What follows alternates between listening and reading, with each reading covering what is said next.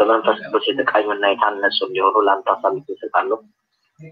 እግዚአብሔር ሆይ በዚህ ቅድስና ዙሪያ ጌታ እግዚአብሔር ሐሳብ እንዳይተላለፍ በተለያየ መንገድ እግዚአብሔር ሆይ እንቅፋትን ለመፍጠር የተለያየ ነገሮችን የሚጠቀም መንፈስ እንዲታሰር ጸልያለሁ።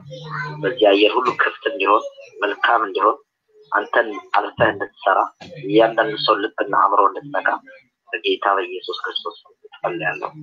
እኔንም ወንድሞቼንም በዚህ የሚናገሩትን የሚያስተምሩትን ሁሉ ለአንተ አሳልፌ እሰጣለሁ። የሆነው ሁሉ ለክብር ይሁን በጌታ በኢየሱስ ክርስቶስ አሜን። እሺ እግዚአብሔር የተመሰገነ ይሁን። እኔ በእኔ ውስጥ ያለውን ሐሳብ አስቀድሜ እናገራለሁ። ያው ወንድሞቼ ዳኒና ሚኪ በውስጣቸው ያለውን ሐሳብ ያካፍላሉ። እኔ ከቅድስናን ወይም ሰው የሚረክስበትን ነገር መጽሐፍ ቅዱስ እንደሚለው ከማርቆስ ምዕራፍ 7 ላይ ቁጥር 21 ላይ በማንበብ እጀምራለሁ። ማርቆስ 7 ቁጥር 21 የእግዚአብሔር ቃል እንደዚህ ይላል። በመጽሐፍ ቅዱስ ላይ አነባዋለሁ እሱን ቃል። ማርቆስ ምዕራፍ 7 ቁጥር 21 ላይ የእግዚአብሔር ቃል ምን ይላል?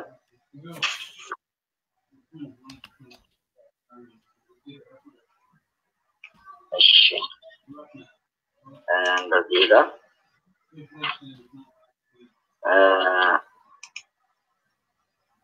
ደግሞ መዝሙር ጠርቶላችሁ እኔን ስሙ አስተውሉ። ከሰው የሚወጡ ሰውን የሚያረክሱ ናቸው እንጂ ከሰው ውጭ የሚገባው ሊያረክሰው የሚችል ምንም የለም። የሚሰማ ጆሮ ያለው ቢኖር ይስማ አላቸው። ከሕዝቡ ዘንድ ወደ ቤት ከገባ በኋላ ደቀ መዛሙርቱ ምሳሌውን ጠየቁት። እርሱም እናንተ ደግሞ እንደዚህ የማታስተውሉ ናችሁን? ከውጭ ወደ ሰው የሚገባ ሊያረክሰው ምንም እንዳይችል አትመለከቱምን?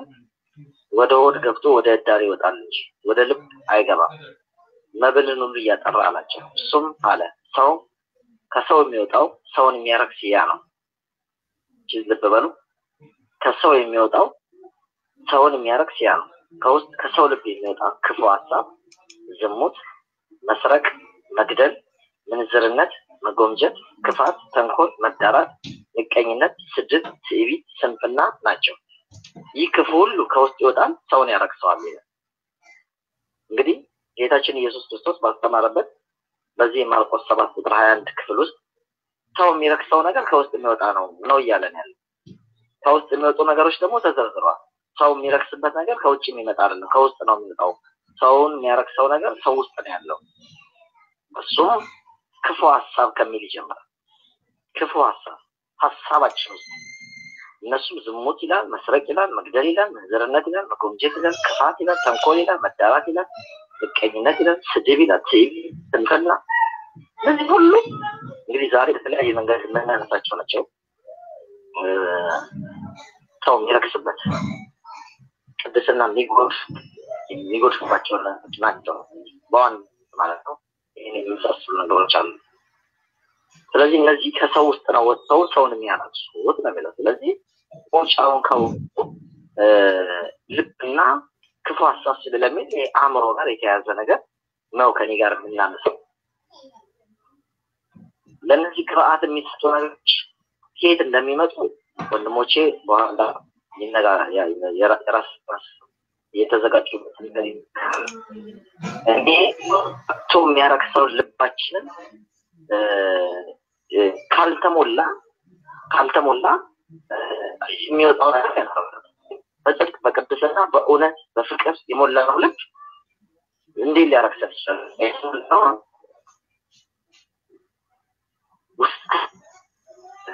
በኃጢአት ደግሞ ከምናየው ፊልም፣ ከምናነበው መጽሐፍቶች፣ ከምንሰማቸው ከመጥፎቻችን ከምንሰማቸው መጥፎ ነገሮች የምንሰማቸው ከምትሰሙት ነገር ተጠቀሙ ይላል እግዚአብሔር ቃልና ሰው የሚሰማው ነገር የሚያነበው ነገር የሚያየው በፊልም በምናምን ነው ውስጥ ያለው ነገር ይዳብርና ከዛ ነው ገንፍሎ የሚወጣው።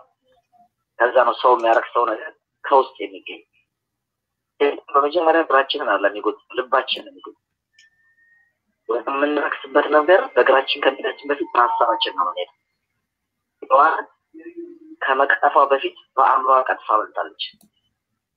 ስለዚህ ነው መጽሐፍ ቅዱስ በሁለተኛ ቆሮንቶስ ምዕራፍ 11 ቁጥር 3 ላይ ሲናገር ነገር ግን እባብ በተንኮል ሔዋንን እንዳሳታት ሐሳባችሁ ተበላሽቶ ለክርስቶስ ከሚሆን ቅንነትና ንጽሕና ምናልባት እንዳይለወጥ ብዬ እፈራለሁ ይላል ሐዋርያ ጳውሎስ ለቆሮንቶስ ሰዎች በምዕራፍ 11 ቁጥር 3 ሁለተኛው ላይ ሲናገር ምንድን ነው የተሳሳተችው? ሐሳባችሁ ተበላሽቶ ለክርስቶስ ከሚሆን ቅንነትና ንጽሕና ምናልባት እንዳይለወጥ ብዬ እፈራለሁ ይላል። ለምን የሚበላውን ነገር የምታፈርሰው ትእዛዝ ይሰጣል በመገፋፋት አይደለም። አስቀድሞ አእምሮዋን ነው የማድረገው፣ ሐሳቧን ነው የማድረገው። ሐሳባችን ከተቀየረ ድርጊታችን ይቀየራል። ሐሳባችን ሸንፏል። አንድ ሰው ከመስረቁ በፊት በመጀመሪያ በልቡ ነው የሚዘርቀው፣ በሐሳቡ ነው የሚዘርቀው። ከዛ ደግሞ ሄዶ ይሰርቃል ማለት ነው። ለምሳሌ አንድ ሌባ ዛሬ ሰኞ ላይ ያለ ነው። ሰኞ 8 ሰዓት ተኩል አካባቢ ያለ ነው።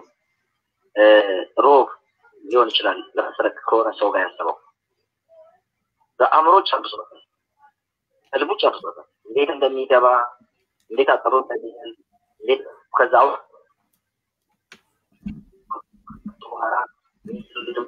ምን እንደሆነ ይሄ ማለት ነው። ገና ሄደ ሰኞ ነው ሮብ ነው ገና ከሆነና ታይታው አእምሮ ግን ይጨርሰዋል። እሱን ነው የሚለን።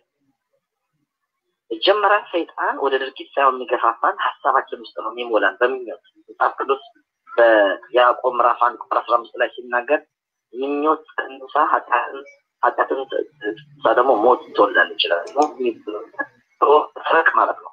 በቃ ሰይጣን የሚባል ዲቱ አኮምፕሊሽን ነገር ግን አስቀድሞ ሰኞ ላይ ምንድን ነው የሚጸነሰው? ምኞት ነው የሚጸነሰው ከውስጥ ሰው ጋር። ከዛ የሚረክስበት ነገር ቀስ እያለች ምኞት ታድጋለች። ማክሰኞ በደንብ ያዳብራታል።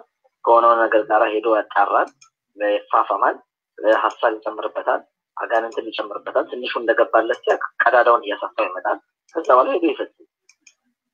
ሰዎች ቀን ሄደው ኃጢአት የሚፈጽሙት በመኝታቸው ያሰቡትን ነው። ስለዚህ ኃይል አላቸው ለመፈጸም ይላል መጽሐፍ ቅዱስ።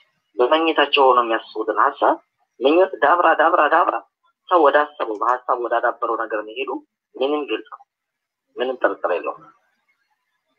ስለዚህ ኬት ነው የምናበላሸው? ኬት ነው የምናስወግደው? ከምኞት ምኞት ኬት ነው የሚመጣው? የምናነባቸው የምናያቸው ፊልሞች፣ መጽሐፍቶች፣ ጓደኞቻችን መስማት የምንፈልጋቸው ነገሮች እነሱ ቀስ እያሉ ልባችን ውስጥ አስተዋጽኦ እያደረጉ ነው የሚመጡት። እየተሳብን መጨረሻ ወደምንረክስበት ነው።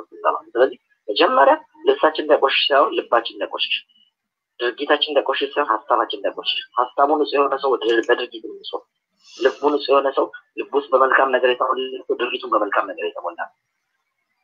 በሀሳቡ የቆሸሸ፣ በሀሳቡ ክፉ ነገር ያስተናገደ፣ ሀሳቡን በተለያየ መልካም ባሉ ነገሮች የሞላ ሰው እሱ ነው የሚያደርገው። መጽሐፍ ቅዱስ ኃጢአት ያደረጉትን ሰዎች በሙሉ ብታስቧቸው መጽሐፍ ቅዱስ ከአዳምና ሔዋን ወደቅ ጀምሮ አሁን የአዳምና ሔዋን ወደቅ ሐዋርያ ጳውሎስ ለቆሮንቶስ ያስረዳውን አሳይቻቸዋለሁ። ሐሳብ መጀመሪያ ያበላሽ፣ ሐሳባችሁም እናንተም እንዳይበላሽ ተጠንቀቁ ነው የሚለው። አቤሴሎም የሚባል ሰው የዳዊት ልጅ አምኖን የሚባለውን ወንድሙን የገደለው ለ2 ዓመት አስቦ ሁለተኛ ሳሙኤል ምዕራፍ 13 ቁጥር 23 ላይ ልታዩት ትችላላችሁ። አምኖን በድሎታል። የእሱን እህት ደፍሮ ነበር፣ አርክሷታል። ተው እያለችው እየለመነችው ነውሬን ተሸክሟል እያለችው እንጀራ ቂጣ ጋግሪልኝና አምጪልኝ ብሎ ህዝቡን ሁሉ ተነሳች ውጡ ብሎ ከቤት አስወጥቶ ተው እያለችው እየለመነችው ደፈራት። ከወደዳት ይልቅ አጥብቆ ጠላት ከደፈራት በኋላ ከዛ በኋላ አስረቶ ይሄ ሰው ለብዙ ጊዜ ምኞቱን አስታሞ ሰው ነው የመከረው መጥቶ ምን ሆነ ነው ሰሞኑን እየከሳ ያለው ምንድነው ሲለው በቃ በፍቅር ተቸግረናል ለቴ ነው ይቻላል። ኧረ በፍጹም ነውር ነው ሊለው ሊቆጣው ሲገባ በቃ ዘዴ መከረው። አያችሁ ምኞታችን የሚመክሩንን እንኳን ክፉ ምክሮች እንኳን ሰው ይስብልን ዘዴ ያጠራቅሙልን። ከዛ በኋላ አልበጀውም። አሟሟቱ ሁሉ በጣም ያሳዝነው። አቤሴሎም ደግሞ ተመሳሳይ በቃ በጣም ቂም ይዞ ነበር። በእርግጥ ለማስመሰል እህቱን በቃ ቂማት ያዥበት ወንድምሽ ነው ችግር የለውም ነው ያላት ግን እሱ ግን ረጅም ጊዜ እያሰበው ነበር ድርጊቱ አይመስልም በአክሽን አይገልጥም ውስጡን ግን እያዳበረ መጨረሻ ላይ 2 ዓመት ከሞላው በኋላ አባቱን ዳዊትን እባክህ አንድ ግብዣ ጠርቻለሁ ሲለው አባቱ አልችልም አለ በቃ አንተ ማትችል ከሆነ አንድ ነገር እሺ በለኝ አምኖን ወንድሜ እዛ ግብዣ ላይ እንድገኝ አድርግልኝ አለው 2 ዓመት ስለሆነ ረስቶታል ብሎ ነው ያሰበው መጣ ሐሳብ ዳብሮ ፍጻሜው የደረሰበት ጊዜ አይታወቅም ሰው ሊያየው አይችልም ሊያበር ብቻ ነው መጨረሻ ላይ ሄዶ ወንድሙን በሉ በደንብ አድርጋችሁ አጥጦት ለሰከረ ስታቁ ግደሉት አለ አጠጦት ሰከረ ገጥ ሐዘን ለሱ በጣም መጥፎ ነገር ሆነ ለወንድሙ ሞት ምክንያት ሆነ ለአባቱ ብስጭትና ሐዘን ምክንያት ሆነ ወገኖቼ ምን ጸንሳቸው ነገሮች ነገና ከባድ ነገሮች ይመስላል ስለዚህ ምንም ማንንም ሰው ከመሬት ተነስቶ ወድቀት ውስጥ ነው አይገባም ጊዜዎች አሉ አንድ ልጅ ከመሬት ተነስቶ ዛሬ እንደማይወለድ ሁሉ የርግዝና ፕሮሰስ እንዳለ ሁሉ ምኞት አርግዛ የኃጢአት ፕሮሰስ ሄዶ ውጣት አመት ቆይቶ አንድ ቀን ይወለዳል አትጠራጠሩ ውስጣቸው ያለው ምኞት ካላስወገድን ድረስ ቀንና የተመቸ ጊዜ ብቻ ነው የሚጠብቀው አንዳንዴ እግዚአብሔር ገና ያልተደረገን ድርጊት ልባችን ውስጥ እንዳላወቀው መልእክትም ሊመጣልን ይችላል በተለያየ በነቢያት ሊመጣልን ይችላል በህልም ሊናገረን ይችላል ገና እኮ ግን ማንም አያውቅም እኛ ግን ድንግጥ እንላለን ለምን ገና ውስጣችን እየተጠነሰሰ ያለ ነገር እግዚአብሔር ግን ያን ያውቀዋል አውጡት ጥሩ አይደለም ነው የሚለው ለምሳሌ ቃየል አቤልን ለመግደል በሚያስብበት ሰዓት ላይ ወደ ቃየል መጣና እግዚአብሔር እንደዚህ ያለው ይላል ዘፍጥረት ላይ ኃጢአት በደጅ ታደባለች ምዕራፍ 4 ላይ ነው የምታገኙ ዘፍጥረት ምዕራፍ 4 ላይ ኃጢአት በደጅ ታደባለች ንገስባት ማትነክስባት ከሆነ ነክስባለች ነው ሊረክስ ነው የርኩሰት የመጨረሻውን ደረጃ ሊሰራ ነው ሰው ወንድሙን ሊገል እያሰበ እግዚአብሔር መጥቶ አስጠነቀቀው እሮ አይደለም ኃጢአት በደጅ እያደባች በደጅ የሚለው አጠራጥሩ ጋር እየሆነች ማለት አይደለም ልቡ ጋር ያንዣበበ እያሰላሰለ እንቅልፍ እያጣ እንዴት እንደሚፈጽመው እያሰበው ነው ያን ሰዓት ወደ ድርጅት እየቸኮለ ስለሆነ እግዚአብሔር ተጠንቀቃል ንገስባት ቶሎ ብላን ታሸንፋል ይሄን ሐሳብ ማታሸንፍ ይሄን የሚመጣብን ክፉ ምኞት ማታሸንፍ ከሆነ ትነክስብሃለች እዛ ሐሳቧን ፈቃዷን አንተ ላይ ተፈጽማለች አላሸነፈም አልለቀም ስለዚህ አሸነፈ አንዳንድ ሰው ዝሙት ሲጎትታቸው ያዩ ልባቸው እየተሳበ ቶሎ ብሎ አድነኝ ብሎ አንገታቸውን ጉልበታቸው ስር ቀብረው እንደመማጠን ይገፋፋሉ ወደሚሳቡበት ነገር ይሳባል ሁሉም ነገር እንደዚሁ ከዛ በኋላ መርከስ መዋረድ መሳሰሉት ነገሮች በሰው ውስጥ ይከሰታሉ አንድ ጊዜ ሰው ከመሬት ተነስቶ በአንድ ቀን አይወድቅም ምን እናስበው ምክንያቱም ሄደን ዝሙት የሚፈጸምበት ቦታ ስንከፍል ምን ስንሯሯጥ ጊዜዎች አሉ እግዚአብሔር በአንድ ጊዜ ያሳልፋል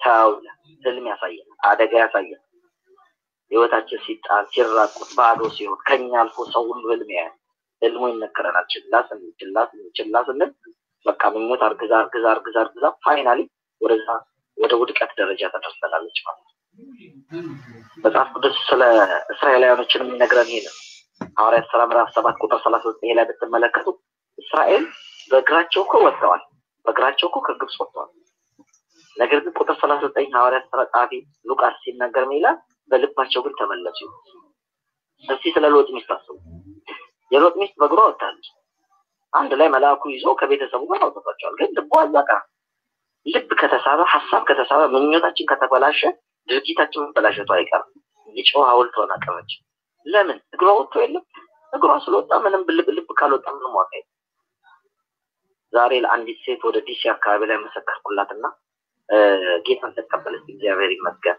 ድንገተኛ ሻይ እንጠጣ የገባንበት ቤት እንዲሁ ስልክ ወደ ሀገር ቤት መደወል ፈልጋ በሱ ምክንያት ስልካችንን አስፈቀዳ ከአንድ ልጅ ጋር ነበረን እንዲወጥ ስንል በኋላ በቃ ማውራት ጀመርን ነገራችን ወደ ክርስቶስ ወደ ወንጌል ተቀየረ ከዛ በኋላ ያለን ጌታን ተቀበለች እዛው እንትን ጸለይላት ምን አለች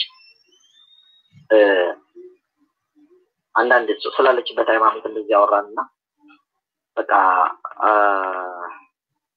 አንዳንድ ነገር እንደተሰናከለች ነገረች በቀሳ ውስጥ እንደዚህ እዚህ አካባቢ ጾር የሚያስተምሩ ከሌ ቢስተቆማት ማን እነሱን አላምናቸውም ብላ ሃይማኖቷ ነው ግን አላምናቸውም ምን ነው ሰላት እንዲደርሱብኛል ብላ ድሮ ወደ አሜሪካ ከመጣ በፊት አሜሪካ በተገጠማት አለ ከአዲስ አበባ የገጠማትን ነገር አንድ ሁለት ቦታዎች ተጣጣች እኔም ብሄድ አውቀዋል ምክንያቱም ምንም ቆብ ስለተደረገ መስቀል ስላንጠለጠለ ምናምን ስላደረገ ፓስተር ስለተባለ ቄስ ስለተባለ ከዚህ ነፃ ልንሆን አንችልም ውስጣችንን ነው ማንጻት ያለብን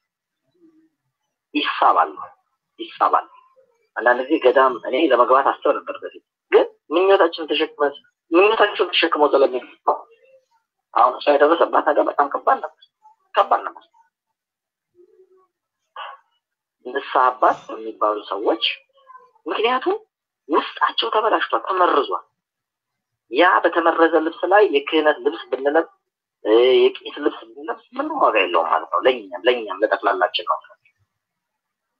ውስጣችን በተለያየ ምኞት ተሞልቶ አንድ ቀን ወደዛ ይጠላል የሎጥ ሚስት የሆነች ልቧ በሙሉ በሶዶሙ ተሞልቷል እስቲ አንድ አባባል ልንገራችሁ ከሶዶም ከግር ከመውጣት በፊት ሶዶምን ከልብ መውጣት አለበት ወደ ርኩሰት ቤት ፈጽመው ማን ሄዶ ልባችን ውስጥ ርኩሰት ከሌለ እግራችን ከርኩሰት ሰፈር ሸሽተን ርኩሰቱ ልባችን ውስጥ ካለ መመለሳችን አይቀርም ለዚህ ነው ግብጽ ልባቸው ውስጥ ካለ ከግብጽ ግን በእግራቸው ወጥተዋል ግብጽ ግን ልባቸው ውስጥ ካለ ዓለም ልባቸው ውስጥ ካለ በእግር ግን እየተጓተቱ በተአምራት በመናም ይያዩ ወጥተዋል ተመለሱ ወደ ኋላ ተመለሱ ልብ ካለቀ መመለሳችን አይቀርም እስቲዩት ባክ ያደረጉ ሰዎች በምንድን ነው የሚፈተኑት ከማዓት ሴት ውስጥ አላቆ ጌታ አምጥቷቸው ከሆነ መጨረሻ ላይ እዛው ተስተፈው የሚቀርቡት ደግሞ ተመልሰው ወደ ሴት ነው የሚያድጉት ወይ ሲጋራ ተቶ የመጣ ሰው 18 ዓመት 19 ዓመት አጭሼ ነበርና ብሎ ከመሰከረ በኋላ ከጥቂት ጊዜ በኋላ በሆነ ነገር ሲሰነከል ወይ የለም እኮ ስትሉ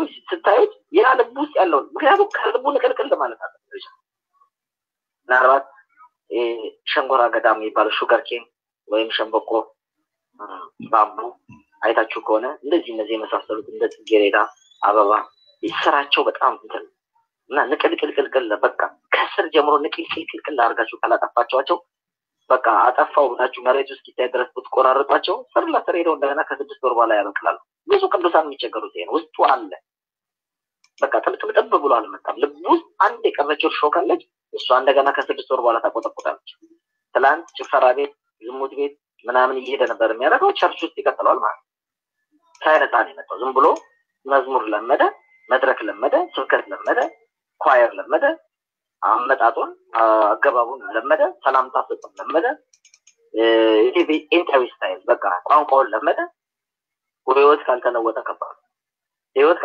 ከባድ ስለዚህ ወገኖች ልብ ነው ወደ ብዙ ነገር የሚጎትተን ወደ ብዙ ነገር የሚመራን ልብ ነው ልባችን መቀየር አለበት በምኞት ነው መጀመሪያ የምንነሳው ሰይጣን እግራችንን ጎትቶ ወደ ኃጢአት ከማስነካቱ ልባችን ነው ማነው የሚያስነካው የሚዞረው መጀመሪያ በሐሳብ ሐሳቡን እንደተቀበለ ሲያቅ አንድ 60 ሐሳብ ይዞ ይመጣና ይዘራል ከ60 ውስጥ 20 ሰዎች 20 ቅዱሳን ሪጀክት ካረጉት ከተቃወሙ በኢየሱስ ነኝ አስተካክሉ 20 ይመለስለታል 40 ግን የት እንደገባ ያውቃል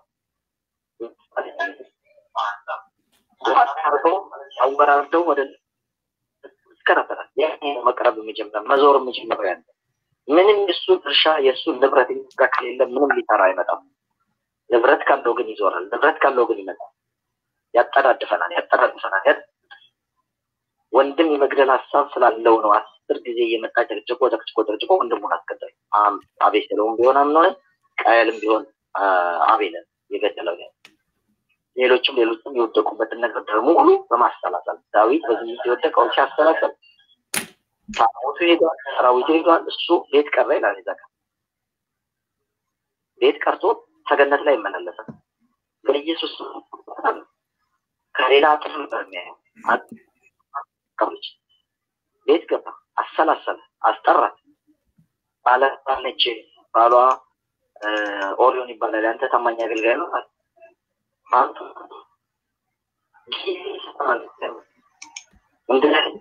ሰዎች በማሰላሰል ላይ ጣለችው ሐሳብ ስለጣለው ቀጥሎ በስጋ መውደቁ ምንም አልቀረም ሐሳባችንን እናሸንፈው ሐሳባችንን የሚያዳብሩ ፊልሞችን ከኛ እናረግ ሐሳባችንን የሚያጠናክሩልን መጥፎ ወሬዎችን እናረግ በቃ የቴሌቪዥን ቻናሎች መቀነስ አለባቸው የማይገቡ ቻናሎች የማይገቡ ነገሮች ቤታችን ውስጥ እኛም ልጆቹ ማየት የለባቸው እሱ ያዳብርላቸው አሁን አሜሪካ ውስጥ ከመሬት ተነስቶ ሰዎች እየገደሉ ነው በቃ ጥይት ይዘው ያርከፍካሉ ኬት ነው የሚያዩት ፊልም ነው ያው ሆሊውድ የሚጨበጭብላቸው ቆርቆሮ ሙሉ ቁጥ ብሎ 3 ሰዓት 4 ሰዓት ፊልም ሰው እንዴት እንደሚገደል እንዴት ላይ ተባብሮላቸው ሰዎቻዊ አውቶኒክ ኮማንድ ይደነዛሉ ከዛ በኋላ ቁጭት ውስጣቸው ይገባል ከዛ በኋላ ተነስተናል ደግሞ ሆሊውድ ስለሆነ ኢንተረስ ስለዚህ ምንጩ መዝጋት አስታኪ ነው ወገኖቼ አጠቃላይ በኋላ ስለሚያወሩ ያቤት መሰለኝ ስለዚህ ከውስጣችን ወጣ ነገር ስለሆነ የምንረክሰው ህይወታችንን ከዚህ ነገር መጠበቅ አለብን ከዚህ ነገር መጠበቅ አለብን አሜን አሜን እግዚአብሔር ይባርካችሁ አሜን እግዚአብሔር ይባርክ ወንድሜ ሚኪ የምጨምረው ነገር አለ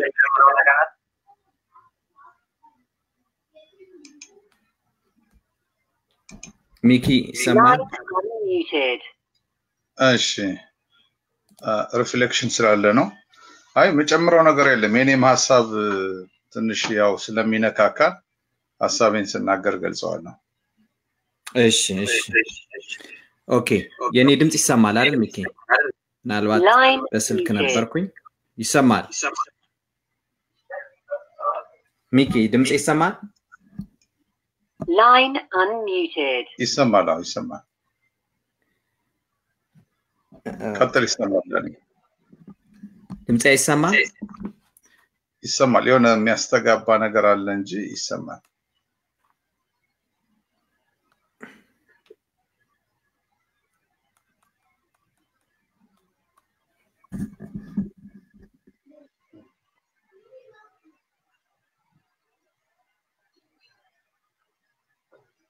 እሺ በስልክ ገብቻለሁ ይሰማቻል አይሆን ይክ ይሰማል አይደል በደንብ ይሰማል ኦኬ እሺ ቅዱሳን line muted ወንድማችን ፓስተር ቢኒያም የተናገረው በአስተሳሰብ ቅድስና ላይ ነው ሁሉም የኃጢአት መሰረት የሆነው በሐሳብ እንደሚጀምር ከሐሳባችን የሚመነጨው ነገር ደግሞ ለጥፋት እንደሚዳርገን በደንብ አድርጎ ከእግዚአብሔር ቃል አብራርቶልናል ጥቂት ነገር ልጨምርና እኔ ወደ ሐሳብኩት ደግሞ ወደ ሌላው ሐሳብ እንገባለን የእግዚአብሔር ቃል በገላትያ ምዕራፍ 5 ቁጥር 16 ላይ ነገር ግን እላለሁ በመንፈስ ተመላለሱ የሥጋን ምኞት ከቶ አትፈጽሙ ይላል የእግዚአብሔር ቃል አበክሮ የሚያስተምረን የሥጋ ምኞት የሚባል ነገር እንዳለ በእግዚአብሔር ቃል ላይ ማወቅ አለብን ለኃጢአት መሰረት ሆኖ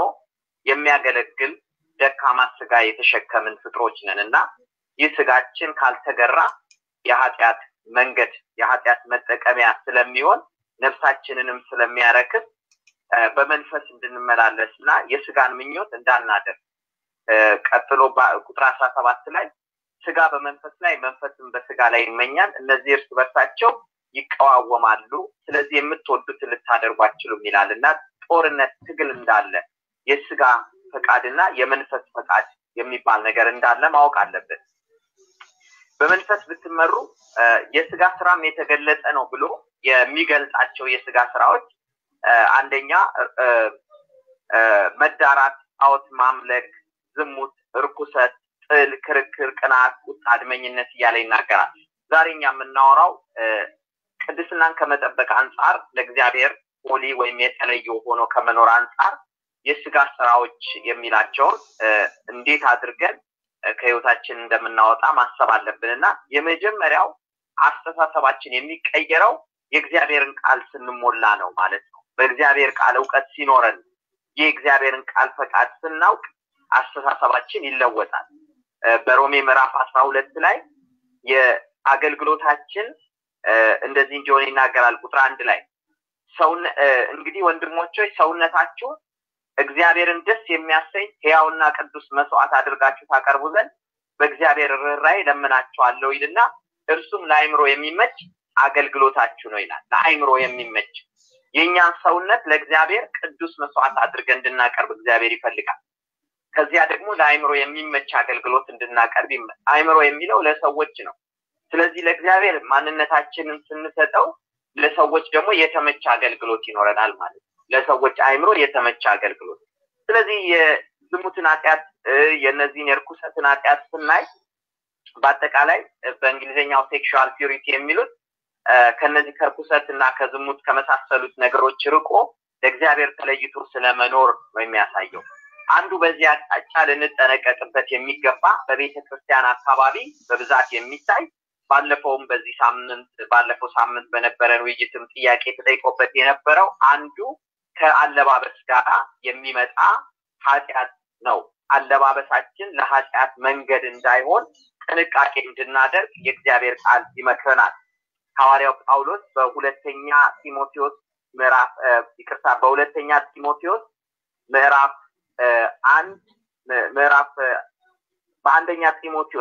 በአንደኛ ጢሞቴዎስ ምዕራፍ 1 ምዕራፍ 2 ከቁጥር 9 እስከ 10 ድረስ ይናገራል አንደኛ ጢሞቴዎስ ምዕራፍ 2 ከ9 እስከ 10 እንዲሁም ደግሞ ሴቶች በሚገባ ልክ ከእፍረትና ራሳቸውን በመግዛት እንደሚገባ በሹሩባና በወርቅ ወይንም በእንቁ ወይንም ዋጋው በከበረ ልብስ አይሸለሙ ይላል ይሄ የሚያሳየው ምንድነው ሐዋርያው ጳውሎስ ፕሮፐር የሆነ ሞደስት የሆነ ጥንቃቄ የተሞላበት አለባበስ እንዲኖር ይመክራል በተለይ ሴቶች ብሎ ሲናገር በመጽሐፍ ቅዱስም ላይ በማንነታችን ከፍጥረታችን ሴት እና ወንድ የተለያየ ባህሪ ያላቸው ተፈጥሯዊ ባህሪ ያላቸው ወንዶች በአይን አምሮታቸው የሚሳቡ በመሆናቸው ሴቶች ለወንዶች ጥንቃቄ ማድረግ አለባቸው ካለባበስ አኳያ ስለዚህ በዚህ በእንግሊዘኛው ቃል በተለይ ሞደስቲ በሚል ያለባበስን ስርዓት ጥንቃቄ የተሞላበት ያለባበስን ስርዓት በቤተ ክርስቲያን እንዲኖር የእግዚአብሔር ፈቃድ ነው ሞደስቲ ማለት ስርዓት ያለው አለባበስ ሲሆን በእግዚአብሔር ሐሳብ ሰዎች በቤተ ክርስቲያን በክርስቲያኖች በአለም ላይ ሲመላለሱ ለእግዚአብሔር የተለዩ ሆነው እንዲታዩ ራሳቸውን በመግዛት የሚኖሩበት ነው የዚህ ቃል ትርጓሜ በጣም ብዙ የተለያዩ ዲክሽነሪዎች ላይ ለማየት ሞክሬ ነበር አንዳንዱ ራስን በጣም አክብዶ ያለ ማሳየት ነው ይለዋል አንዳንዱ በራስ ላይ የሚታይ ኮንፊደንስ ወይንም እኔ እችላለሁ የሚል በራስ የመተማመን ነገር የማይታይበት ይለዋል ሌላው ደግሞ ተመጣጣኝ ወይንም ውሱን በአይነቱ ደግሞ አነስተኛ ማለት ሲምፕሊሲቲ ማለት ነው ራሱ ለውድድር የማይቀርብ አይነት አለባበስ ሲምፕል የሆነ ቢሄቪየሩ ወይም ማነሩ ሌላ ችግር እንዳይፈጥር intended to avoid improperty or intended ይለዋል ሌላ ችግር ላለመፍጠር ጥንቃቄ የተሞላበት አለባበስ ምክንያቱም በአሁኑ ሰዓት ስላለባበስ ስናስብ በአለም ላይ ያሉ የአድቨርታይዝመንቶች በሙሉ ፕሮዳክት ሲያደርጉ ወይም ደግሞ ምርት ሲያመርቱ ካምፓኒዎችም የተለያየ የሴቶችን ስዕል እየለጠፉ ከአለባበስ ጋራ በዛ አይነት መልኩ ሰዎችን ለመሳብ የሚያደርጉበት ጥበብ እንዳለና ያለን ይሄ ጥሩ ጥበብ አይደለም ግን እዚህ ላይ ስለ ሞደስቲ ስናስብ ወይም ስለዚህ ቅድስና ያለው ወይም ትክክለኛ የሆነ ስርዓት ያለው መጽሐፍ ቅዱሳዊ አለባበስ ስናስብ ለሌሎችም ጥንቃቄ ከማድረግ ጋር አብሮ የሚደረግ እንደሆነ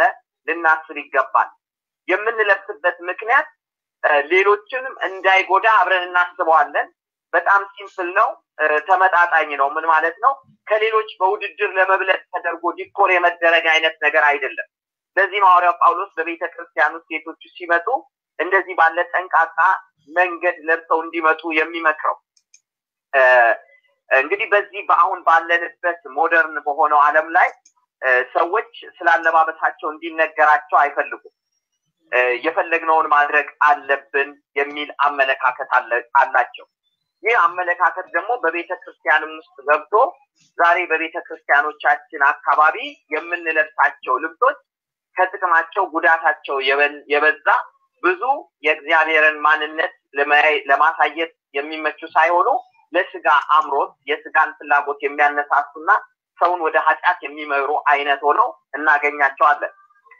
ስለዚህ ያለባበሳችን ስርዓት ሊደረግበት ወይም ትኩረት ሊደረግበት ያስፈልጋል ማለት ነው። በመጀመሪያ መጽሐፍ ቅዱሳዊ የአለባበስ ስርዓት የሚያተኩረው ከልብ ጋር ነው፣ ማለትም ከሞቲቭ ጋር ነው። የውስጥ ማንነታችንን ነው ማየት ያለብን። በተጨማሪም ስርዓታዊ አለባበስ አካባቢያችንና ሌሎችንም ማሰብና ማወቅንም ይጠይቃል። መጽሐፍ ቅዱሳዊ አለባበስ የመጀመሪያው የምንለብስበት ምክንያት ወይም ሞቲቫችንንና አካባቢያችን ያሉትን ሌሎች ሰዎችና ሁኔታዎችንም መረዳትን ጨምሮ በማወቅ ላይ የተመሰረተ ሊሆን ይገባል። ዘመነኛው የአለባበስ ሙከራ አለባበስ አንድ ሴት ስለ አለባበስሽ ትክክል አይደለም፣ የወንዶችን እይታ ይስባል ወይንም ደግሞ ወንዶችን ለኃጢአት ይጋብዛል ብሎ ቢላት ለዚህ እኔ ተጠያቂ አይደለሁም የሚል መልስ ነው የምትሰጠው። አሁን ባለንበት ዓለም በእርግጥ ትክክል ነች። ማንም ሰው በራሱ ጥፋት እንጂ በሌላው ጥፋት ሊጠየቅ አይገባም። ሆኖም ግን አንድ ሴት ግን ያልተገባ አለባበስ ለብሳ ያልተገባ ስፍራ ብትሄድና በዛ ምክንያት ብትደፈር ወይም ችግር ቢደርስባት በሌላ መልኩ ደግሞ ሌሎች ሰዎች ምን ይሏታል? ችግሩን ያመጣችው ራሷ ነች፣ ማን እንደዚህ አድርጊ ያላት ብለው ይመልሱላታል። ይሄን በማድረጓ ደግሞ የተጎዳችውን ሰው ወይም ቪክቲሙን ወይም መኮንን ነው ማለት ነው። መልሰን ያንኑ ችግር ያለበትን ሰው እንኮንናለን። ስለዚህ በሁለቱም አቅጣጫ ስንመለከት ሴቶች ለአለባበሳቸው ጥንቃቄ ማድረግ የሚገባቸው ለነሱ ብቻ ሳይሆን ሌሎችንም ከአደጋ ለመጠበቅ መሆኑን ማሰብ ያስፈልጋል። በአንደኛ ጢሞቴዎስ 2:9-10 ቅድም እንዳልኩት ሴቶች በሚገባ ልብስ ይልበሱ ብሎ ሐዋርያው ጳውሎስ ሲናገር የሚገባ የሚለው አለባበስ ምን ማለት ነው? በውድድር ያልሆነ፣ ከሰው ለመብለጥ ያልሆነ፣ ሌላ ፍላጎት የሌለበት፣ ሌሎችንም ደግሞ ላለመጉዳት ጥንቃቄ ያለበት አለባበስ ለማለት ነው። ክርስቲያን እህቶች ስለ አለባበሳቸው መጠንቀቅ ያለባቸው ጥቂት ሐሳቦችን እናገራለሁ። አንደኛ ሐዋርያው ሲጽፍ ሴቶች ፋሽን እንዳይከተሉ ማለትም ፋሽን እንዳይለብሱ አይደለም። ዋናው ሐሳብ ከፋሽንና ከልብሶቻቸው ጋር አይደለም አያይዞ የተናገረው። በሚገባ ልብስ ራሳቸውን ይሸልሙ ሲል የወደዱትን ነገር መልካም የሆነውን ነገር ማድረግ እንደሚችሉ ያሳያል። ስርዓት ባለው መልኩ ግን እንዲለብሱ ነው የሚያዘው። ስርዓት ያለው አለባበስ። ይሄ ስርዓት የሚለው ነገር ከባህል ከህብረተሰብ አኗኗር እንደገናም ከልምድ ጋር አብሮ የሚሄድ ይሄንን ሁሉ ያገናዘበ አለባበስ እንዲለብሱ ይመክራል። አለባበስ የተጠየቀው በአምልኮ ስርዓት ውስጥ ነው። በዚህ በተለይ ሐዋርያው ጳውሎስ በቤተ ክርስቲያን ሲመጡ ለምንድን ነው ቤተ ክርስቲያን የሚሄዱት? ምንድን ነበረ ምክንያታቸው? እግዚአብሔርን ለማምለክ በሚሄዱበት ስፍራ በምን መልኩ ነው መቅረብ ያለባቸው በሚል ነው አብዛኛው ሐሳቡን ሲሰጥ የምናየው። ሴቶች በቤተ ክርስቲያን ለአምልኮ ሲወጡ በስርዓት ለብሰው እንዲመጡ ያሳስባል። ያም የሚያሳየው የመጡበት የልብ ሐሳብ እግዚአብሔርን ከማክበር ጋር ከሆነ ለእግዚአብሔር ከሆነ ልብሳቸው ላይ ትኩረት እንዳይኖር ወይም አለባበሳቸው ላይ ብዙ ትኩረት እንዳይኖር ያሳስባል። ሌላው ስለ ሞደስቲ ስናሳይ የአለባበስ ስርዓት የአለባበስ ጉዳይ ብቻ ሳይሆን የጸባይና የባህሪም ጉዳይ መሆኑን አብረን ማየት አለብን። አንዳንድ ሰዎች በባህሪያቸው ራሳቸው የፈለጉትን ካልሆነ ሌላው የፈለገውን ማድረግ አይፈልጉም። ግን በእግዚአብሔር ቤት ስንመላለስ ስለ ራሳችን ብቻ ሳይሆን ስለ ሌሎችም ደግሞ ልንጠነቀቅ እንደሚገባ ማሰብ አለብን ማለት ነው። ሌላው የአለባበስ ስርዓት ለኃጢአት ያለንን ጥንቃቄ ያሳያል። ወገኖቼ የስጋ ስራ የተገለጠ ነው ብሎ ሲናገር አንዱ ዝሙት በአብዛኛው ጌታችን ኢየሱስ ክርስቶስ ወደ ሴት በአይኑ ያየ ደግሞም ያመነዘረ ኃጢአት እንደሰራ ይናገራል። ስለዚህ በማየት ውስጥ በዛ በሐሳብ ቅድም ወንድማችን ሲናገር እንደነበረው በማየት በሐሳብ ሰዎች ኃጢአት ሊሰሩ እንደሚችሉ የእግዚአብሔር ቃል ስለሚያሳይ ጥንቃቄ ኃጢአት እንዳይመጣ በማንም ሰው ላይ እኛም የኃጢአት ምክንያት እንዳንሆን። ለምሳሌ አንድ ሰው ኃጢአት እንዲሰራ እንደማይመክረው ሁሉ አንድ ሰው ኃጢአት የሚሰራበትን አይነት አካይ እንዳናደርግ ጥንቃቄ እንድናደርግ የእግዚአብሔር ቃል ይናገራል። ማቴዎስ 5:28 ቅድም የተናገርኩት እኔ ግን እላችኋለሁ ወደ ሴት ያየ ሁሉ የተመኛ ያን ጊዜ በእርሱ በልቡ ከእርሷ ጋር አመንዝሯል ብሎ ነው መጽሐፍ ቅዱስ የሚናገረው። ስለዚህ በሞደስቲን ስንነጋገር አለባበስን ስንነጋገር ኃጢአትን እንዳይጋብዝም ልትጠነቀቅ ይገባል ማለት ነው። ልክ ለምሳሌ መጠጥ ቤት እንደማንከፍት ሁሉ እኛም ጠጣምና ግድ የለም መጠጥ ቤት እንክፈት ብለን ክርስቲያኖች አናደርገው። ምክንያቱም ለሚጠጣው ሰው መሳሳት ምክንያት መሆን ስለማንፈልግ፣ ለሚሰክረው ሰው ለስካሩና ለጥፋቱ ምክንያት መሆን ስለማንፈልግ ለጊዜው እንግዲህ ብዙ ጊዜ እንዳልወስድ በኋላ የምጨምራቸው የጥቂት ሀሳቦች አሉኝ። እዚሁ ላይ ላቆምና በአጠቃላይ ግን ሞደስቲ ወይም ያለባበስን ስርዓት ስንመለከት በእግዚአብሔር ፊት ተቀባይነት ያለው ለሰውም መሰናክል ያልሆነ ያንንም የሚለብሰውንም ሰው የማይጎዳ ማለት ሌላ ሞቲቭ ሌላ ፍላጎት የሌለው። ምክንያቱም ምስል ብዙ ነገር ይናገራል ይላል። ሰው በምስል መናገር መልእክት ማስተላለፍ ይችላል። በምንለብሰው ነገር መልእክት ማስተላለፍ እንችላለን። እንዳልኳችሁ ቅድም ይሄ አድቨርታይዝመንት ቢዝነስ ትልቅ መልእክት የሚያስተላልፈው በእንደዚህ አይነት መልኩ ሰዎች የሚያዩትን ነገር በማቅረብ። ስለዚህ ብዙ የሴቶችን ምስል ለኮሜርሻል ወይም ለሽያጭ ያቀርቡታል። በጣም ብዙ ዲማንድ እንዳለው ያውቃል። ወንድ በተፈጥሮ በማየት እንደሚወሰድ ያውቃል። ስለዚህ የሰውን ሐሳብ የሚሰርቅ ነገር ነው የሚያዘጋጁት እና እህቶቻችን በቤተ ክርስቲያን ውስጥ የተመጠነ ስርዓት ያለው እግዚአብሔርን የሚያከብርና በሰውም ፊት ለኃጢአት የማይዳርግ አይነት አለባበስ እንዲለብሱ ይመክራል። ይሄንን ካልኩኝ በሌሎች ሐሳቦች ላይ በኋላ ጨምራለሁ። ለወንድሜ ሚኪ ጊዜ ሰጣለሁ። ጌታ ይባርካችሁ። Line unmuted. ጌታ ይባርክህ ዳኒ። ከዛ በፊትም ፓስተር ቢኒያም እግዚአብሔር አብዝቶ ይባርክ። ተባረኩ። ኦኬ እኔ ደግሞ የተሰጠኝ ርዕስ ማለት ቅድስና ከጋብቻ በፊትና በጋብቻ ውስጥ በሚል ነው። እንግዲህ ከጋብቻ በፊት የምናገራቸው ብዙ ነገሮች ከጋብቻ በኋላ ያሉትን የሚያጠቃልል ነው። ከእግዚአብሔር ቃል ልነሳ። ሁለተኛ ጢሞቴዎስ ምዕራፍ 2 ቁጥር 22 ከክፉ የጎልማሳነት ምኞት ግን ሽሽ ይላል። በንጹህም ልብ ጌታን ከሚጠሩ ጋር ጽድቅን፣ እምነትን፣ ፍቅርን፣ ሰላምን አጥብቀህ ተከተል።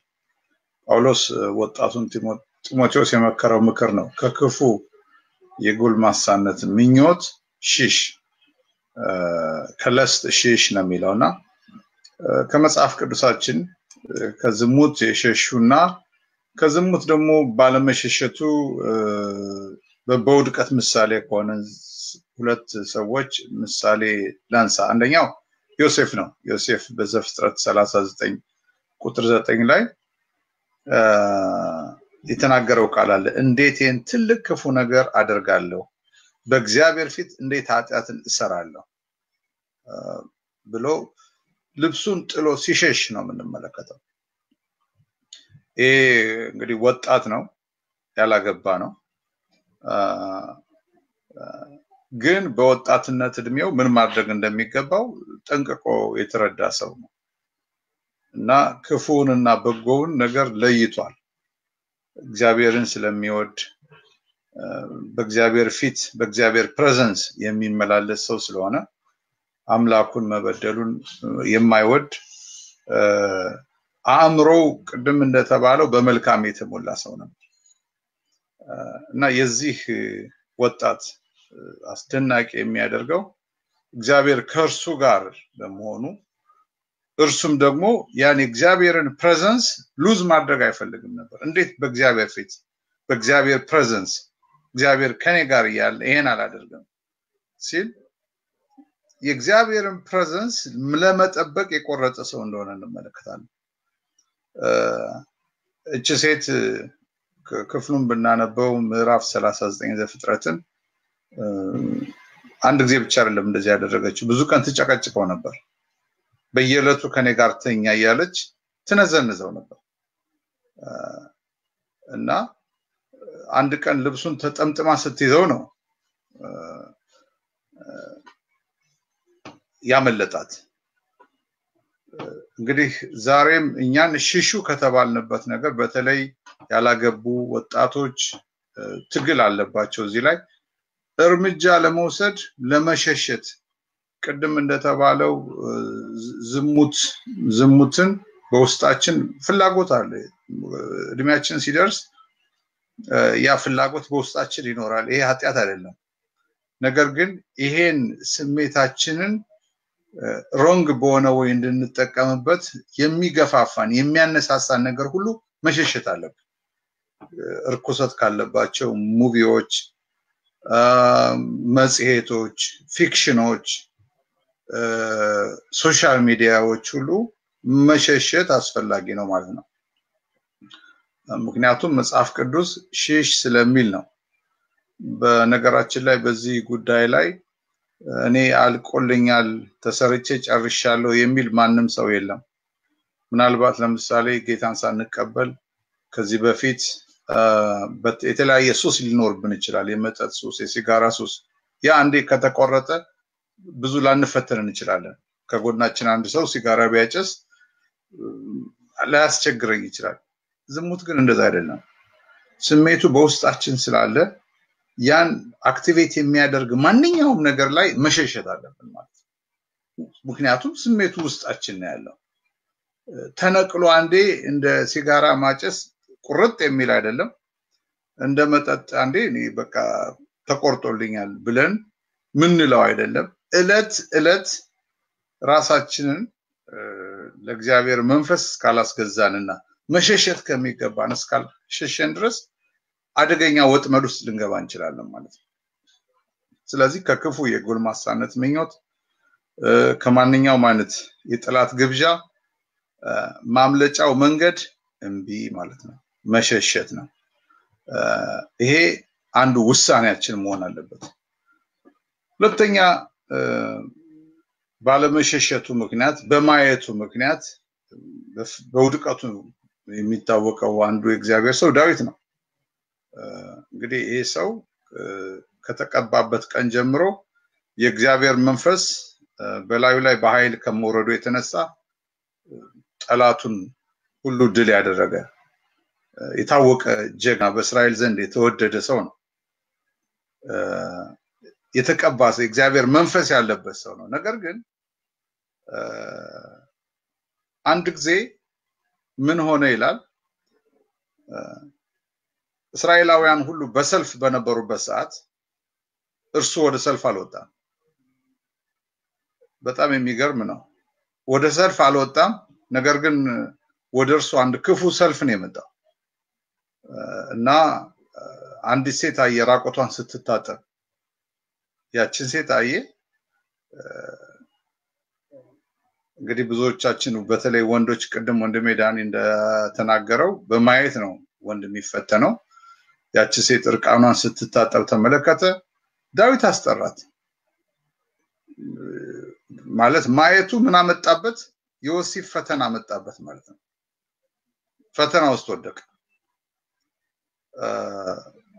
መሸሸት ነበረበት ግን አየ ሲባል አንዴ ብቻ ሳይሆን ደጋግሞ አይቶ ፍላጎቱ ውስጡ ተነሳስቶ ማለት ነው እንግዲህ ዳዊት ያገባ ነው አዎ ያገባ ነው ማግባት ብቻ ሳይሆን ደግሞ በብሉይ ኪዳን እንደምናውቀው ቁባቶች ሁሉ አሉት ከሚስቶች በተጨማሪ ግን ከዛ በተረፈ ደግሞ የሰው ሚስት እንዲመኝ አደረገው ማለት ነው ባለመሸሸቱ ምክንያት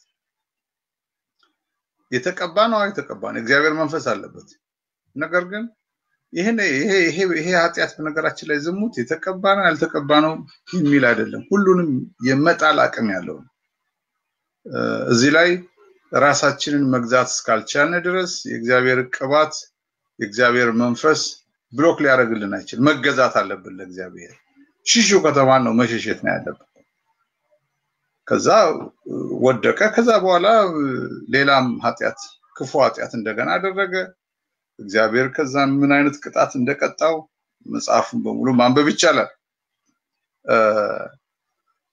እንግዲህ ተመልከቱ እግዚአብሔርን በጣም ነው ያሳዘነ በዳዊት ቤት ውስጥ ትልቅ ውድቀት ነው የመጣው ልጆቹ እርስ በርስ መገዳደል ልጁ ቁባቶቹ መድፈር የወለደው ልጅ መሞት ስደቱ በአቢሰሎም ምክንያት የመጣበት ስደት all this ጦስ የመጣው ከዚህ ከዝሙት ጋር በተያያዘ መንገድ ነው በዚህ ውድቀት ምክንያት ነው ያ ታላቅ እግዚአብሔር ሰው በብዙ ቻሌንጅ ውስጥ እንዲያልፍ ያደረገው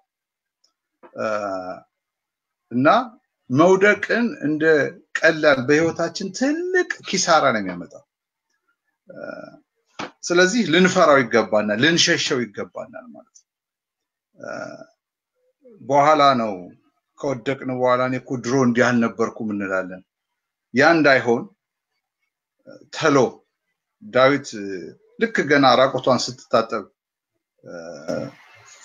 ወዲያው እንዳየ መለስ ቢልና ማየቱን ባይቀጥል ኖሮ ለውድቀት አይደረግ ነበር ስለዚህ ጉዳዩ የመቀባት ያለ መቀባት ሳይሆን መሸሸት ነው አንደኛው ፕሪንሲፕል ይሄ ነው መጽሐፍ ቅዱስ ሲናገር ምሳሌ 2:11 ላይ ጥንቃቄ ይጠብቃል ማስተዋልም ይጋርዳል ይላል ተመልከቱ በተለይ ይሄ በውስጣችን ያለው የተቃራኒ ጾታ ፍላጎት በጥንቃቄ ካልተያዘ ጥፋቱ ኃይለኛ ጠላት ወደ ሮንግ ዌይ ሊያስገባን ይችላል ማለት ነው ኢቭን አይታችኋል ሰለሞን በጥበቡ ታላቅ የተባለ ሰው ልቡን ያጠፉት ምን ሴቶች ናቸው ጣዖታት የሱን ጣዖት የሴቶቹን ጣዖት የአዛብን ጣዖት እንዲያመልክ ያደረጉት ሴቶች ናቸው ዝሙት ምን አይነት ፓወር እንዳለው አመላካች ነው ሰውን ከእግዚአብሔር ኮምፕሊትሊ የመለየት አቅም አለው ሰውን ሰለሞን እግዚአብሔርን የሚያውቅ እግዚአብሔርን የሚፈራ ጥበብ የተሰጠው ማስተዋል የተሰጠው ባለጠጋ ግን ሴቶቹ ምን አደረጉት ልቡን አጠፉት የነሱን አማልክት እስከ መስገድ እግዚአብሔርን እስከ መተው ከእግዚአብሔር ፊቱን እስከ ማዞር ድረስ ስለዚህ በውስጣችን ይሄ ያለው እግዚአብሔር ለመልካም የፈጠረው ነገር በጥንቃቄ ካልተያዘ ትልቅ ጉዳት ያመጣል ለዚህ አንድ ጥሩ ምሳሌ ልንገራችሁ ሰሞኑን ካሊፎርኒያ ውስጥ በጣም ከባድ እሳት አለ ሰምታችሁና ብዙዎቻችሁ እንደምትጸልዩልን ተስፋ አደርጋለሁ ጭሱኛን ከተማ ፈጽሞ አፍኗል ልጆች ትምህርት ቤት ሁሉ ተዘግቷል ጭሱ በጣም ከባድ ስለሆነ ይሄ እሳት በየቤታችን እንጠቀምበታለን ምግብ ኩክ ሳናደርግ አንውልም ግን በጥንቃቄ ነው ይሄ እሳት ግን ምን ያህል ፓወር እንዳለው አሜሪካውያኖች እንኳን ሰለጠኑ ይባሉት መቆጣጠር እስኪያቀታቸው ድረስ ፍሪዌይ ውስጥ ሲገቡ እሳቱ እንዴት እንደያዛቸው መቼም ዜናውን ተከታትላቸዋል እንዴት የሚያሳዝን ብዙ ህዝብ የሞተበት ብዙ ሰዎች የጠፉበት በዚህ በበዓሉ ሰሞን ሲያለቅሱ ሜዳ ላይ ፈሰው እጅግ የሚያሳዝን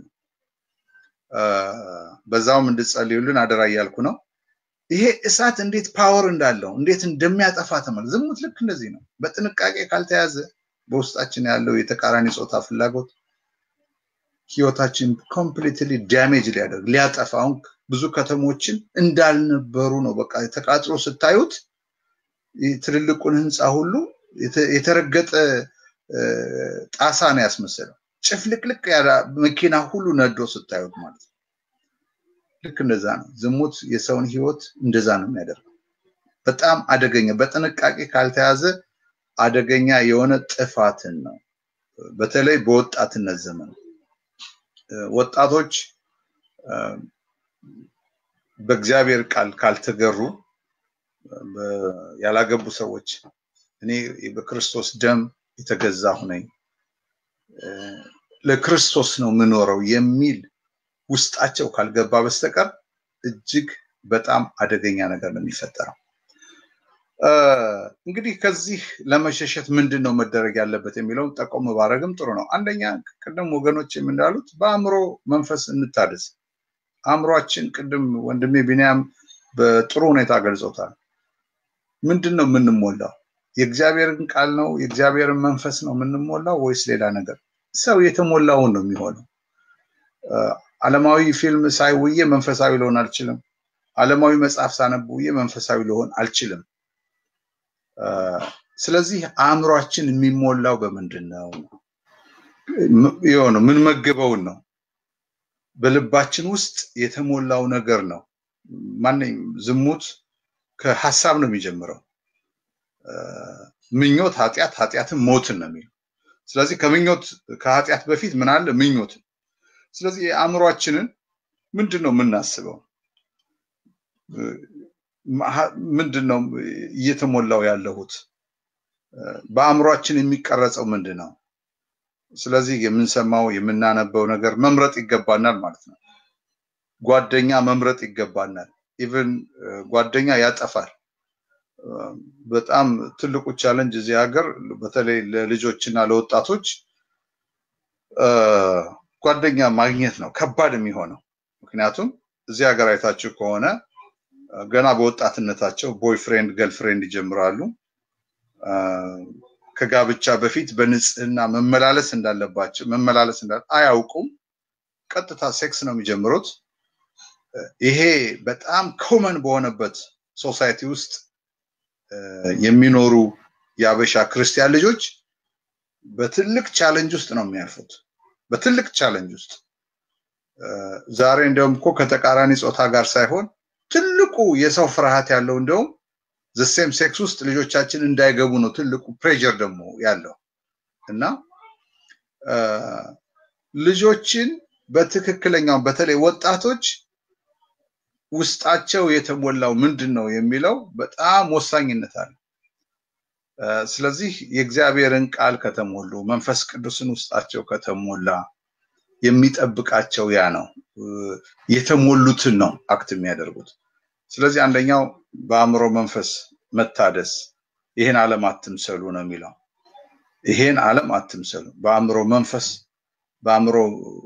አእምሮአችሁ ይለወጥ አእምሮአችሁ ይታደስ ነው ልክ መለወጥ አለበት ማለት ነው ሁለተኛ ከአቅማችን በላይ ካልሆነ በስተቀር ከተቃራኒ ጾታ ጋር ሊፈትን በሚችል ስፍራ አብሮ አለመሆን ነው ይሄ ምናልባት በስራ ምክንያት ሊሆን ይችላል በአገልግሎት ምክንያት ሊሆን ይችላል በልዩ ልዩ መንገድ ፈተና ውስጥ ሊከት በሚችል ሁኔታ ባዶ ቤት ውስጥ ጭር ያለ ቦታ ውስጥ ለብቻ መሆን አደጋ ውስጥ ይከታል ምክንያቱም ስሜት ስለሆነ ኮንትሮል ላናደርግ እንችላለን ራሳችንን ማለት ነው ስለዚህ ከዚህ ከተቃራኒ ጾታ ጋር ምናሳልፈው ጊዜ ጥንቃቄ ሊኖረው ይገባል ማለት ነው ካልተጠነቀቅን በዚህ ለውድቀት እንጋለጣለን በተለይ ይሄ ደግሞ ትልቅ ስብራት የሚፈጥረው ለእህቶች ነው አላስፈላጊ እርግዝና ይፈጠራል ከዛ በኋላ ላይፍ ሁሉ የተበላሸ ይሆናል ማለት ነው ስለዚህ ያ ችግር እንዳይመጣ ከወዲሁ መጠንቀቅ አስፈላጊ ነው በማይመች መንገድ ከተቃራኒ ጾታ ጋር አብሮ አለመሆን ነው ራስን መጠበቅ አስፈላጊ ነው ምክንያቱም ቅድም እንዳነበብኩላችሁ ጥንቃቄ ይጠብቃል ማስተዋልም ጥንቃቄ ይጠብቃል ማስተዋልም ይጋርዳል ስለሚል ማስተዋል አለብን ማለት ነው የእግዚአብሔር ቃል የሚያዘንን ማድረግ ካልተለማመድን በስተቀር ከባድ ይሆናል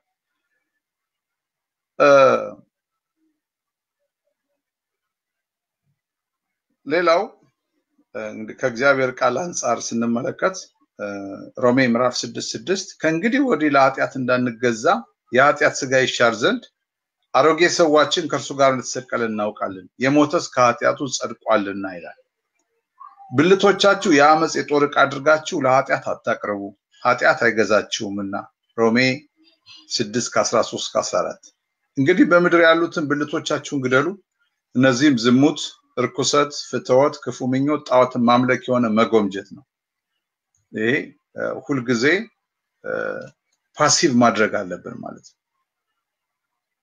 በውስጣችን ስላለ ይሄን መግደል የሚለው በቃ አድክሙት ሁሉ ጊዜ አሸንፉት ነው እንዲሁ እናንተ ደግሞ ለኃጢአት እንደሞታችሁ ግን በክርስቶስ በጌታችን ሆናችሁ ለእግዚአብሔር ሕያዋን እንደሆናችሁ ራሳችሁን ቁጠሩ ሮሜ 6:11 የክርስቶስ ኢየሱስ የሆኑት ስጋን ከክፉ መሻቱና ከምኞቱ ጋር ሰቀሉ እንግዲህ እነዚህ ሁሉ ቃሎች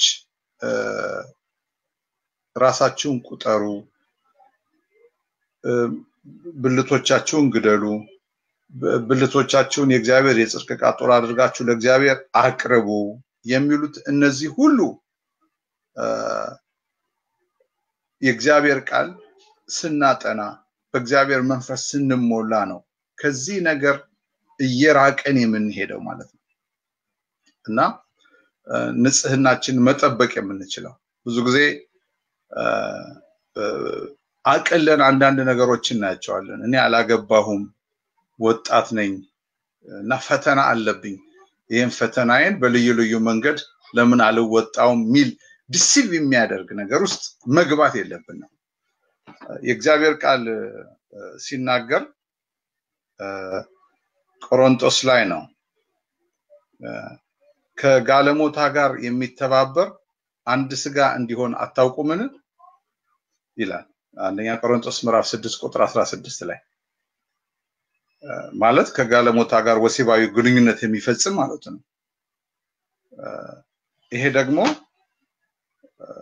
አንድ ይሆናል ከጋለሞታ ጋር ያ ማለት የክርስቶስን ስጋ ከጋለሞታ ጋር አንድ ያደርጋል ማለት ነው ይሄ ትልቅ ኃጢአት ስለሆነ እግዚአብሔር እንደሚቀጣ ይናገራል በዚህ ኃጢአት ምክንያት የሚመጣውን እግዚአብሔር ይቀጣል ከዚሁ ጋር አያይዤም ማነሳው በተለይ ከዚህ ከወሲባዊ ፍላጎት ጋር ትግል ስላለ ባላገቡ ሰዎች መካከል የእግዚአብሔር ቃል የሚመክረንን ከክፉ ምኞት ከመዳራት ከርኩሰት ከፍትወት ከዝሙት ከማመንዘር እንድንርቅ ያዘናል ግን አንዳንድ ጊዜ በወጣቶች በብዛት የሚሰማው እግዚአብሔርን በመታዘዝ ፋንታ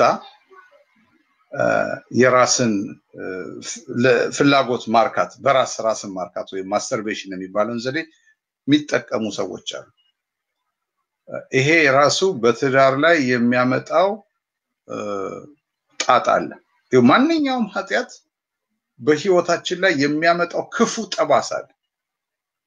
ጠባሳ ምናልባት ንስሐ በመግባታችን ከእግዚአብሔር መንግስት ላንጎል እንችላለን ነገር ግን በዚህ ምድር ላይ ስንኖር ግን እያንዳንዱ ምን ለማመደው ኃጢአት ምን ናጭደው ነገር ይኖራል ማለት ነው ባድ የሆነ ኮንሲኩዌንስ አለው ስለዚህ እርኩሰትን አቀለን ማየት የለብንም መጠንቀቅ አለብን ማለት ነው ግን ለዚህ መፍትሄ እግዚአብሔር የሰጠው ምንድነው እንድናገባ ነው ማግባት ነው ያለብን በጊዜው ሲደርስ ወደ ጋብቻ መምጣት እንጂ ልዩ ነገሮችን እየተጠቀመን ከእግዚአብሔር የሚያርቅ ነገር ምን ለማመድ ከሆነ አንደኛ ክፉ ስራት ውስጥ እንወድቃለን ቀስ በቀስ ከህይወትም ያወጣናል ያ ስራት ንስሐ አንገባበትም ንስሐ ብንገባ እውነተኛ ንስሐ ስለማንገባ ደግመን ስለምናደርገው ከዘላለም ህይወት ያጎለናል ከህይወት እንወጣለን ሁለተኛ ሁሉ ጊዜ አፋሮችና በነጻነት ጌታ ማምለክ ማንችል ሰዎች ነው የሚያደርጉ ስለዚህ ምን ለማመዳቸው በእግዚአብሔር ፊት የተገለጡ በሰው የተደበቁ ኃጢአቶች በህይወታችን ትልቅ ጥፋት ያመጣሉ ማለት እንግዲህ ብዙ ጊዜ እግዚአብሔር ከፈቀደው ክልል ውጭ ስንወጣ የሚመጡ ጣጣዎች አሉ እንደውም እነሱን ላንሳቸው የእግዚአብሔርን ህግ ስንቃወም ኃጢአት እንሰራለን ኃጢአት ደግሞ ሞትን ያመጣል ደግሞ ሌላው ለስሜትና ለጥቂት ጊዜ ከኃጢአት በሚገኘው ደስታ ተሸንፈን የምንሰራቸው ስራዎች ባዶነትን መረበሽን ተስፋ መቁረጥን ያመጣሉ ይሄ ብቻ አይደለም አእምሮአችን አይረጋጋም አንዲት እናት ልጇ ሴት ልጅ ነች እና ፖርኖግራፊ ያየችባት እንድጸልይላት ታገናኘኝ ነበር እና ስጠይቃት ልጅቱ ማጥናት ሁሉ አልቻልኩም አለች አእምሮዬ ይበታተናል አለች አእምሮዬ ይበታተናል ኮንሰንትሬትድ መሆን አልችልም እንግዲህ ተመልካቱ ምን አይነት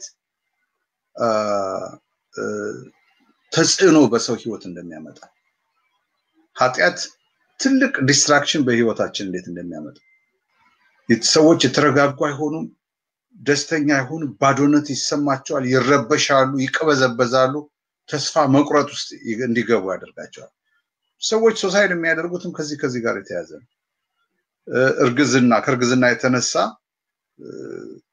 ትልቅ ችግር ይፈጠራል ለቤተሰብ ለዘመድ አዝማድ የሚተርፍ እፍረት ይሆናል እኛ ደግሞ አበሾች ልጆቻችን በችግር ሲሆኑ ችግር ማቅለል ሳይሆን ለምምዳችን እኔ እንዴት ተደፈርኩ የኔ ስም ጠፋ ወደሚል ነው የምንመለከተው ያ ደግሞ ሌላ ዲስትራክሽን በልጆቹ ላይ ያመጣል በቃ እኔ ልጅ አንድ ነገር ሲሆን ቴኒ ያገለገልኩ በቃ የሚኪ ልጅ እንዲሆነ ምናምን ባላለው ብዬ ሞስደው እርምጃ በልጅ ላይ የባሰ ጥፋት ያመጣልና ችግር ውስጥ ነው ወጣቶችን የሚከተው በሰው አይኑ ሁሉ መቁሰል ይመጣል ያ ብቻ አይደለም ከአባላዘር በሽታ የተነሳ ህይወት ማጣት ይመጣ ይችላል በኤድስ የሞቱ ብዙ ክርስቲያኖች አሉ ያላገቡ በምንዝርና ምክንያት ኤድስ በሌላ ምክንያት ሊይዝ ይችላል ባዚው በዝሙት ኃጢአት ምክንያት እንግዲህ ይሄ ሁሉ ስንመለከተው ኃጢአት የሚያመጣው ጠባሳ አለ ማለት ከዚህ የተነሳ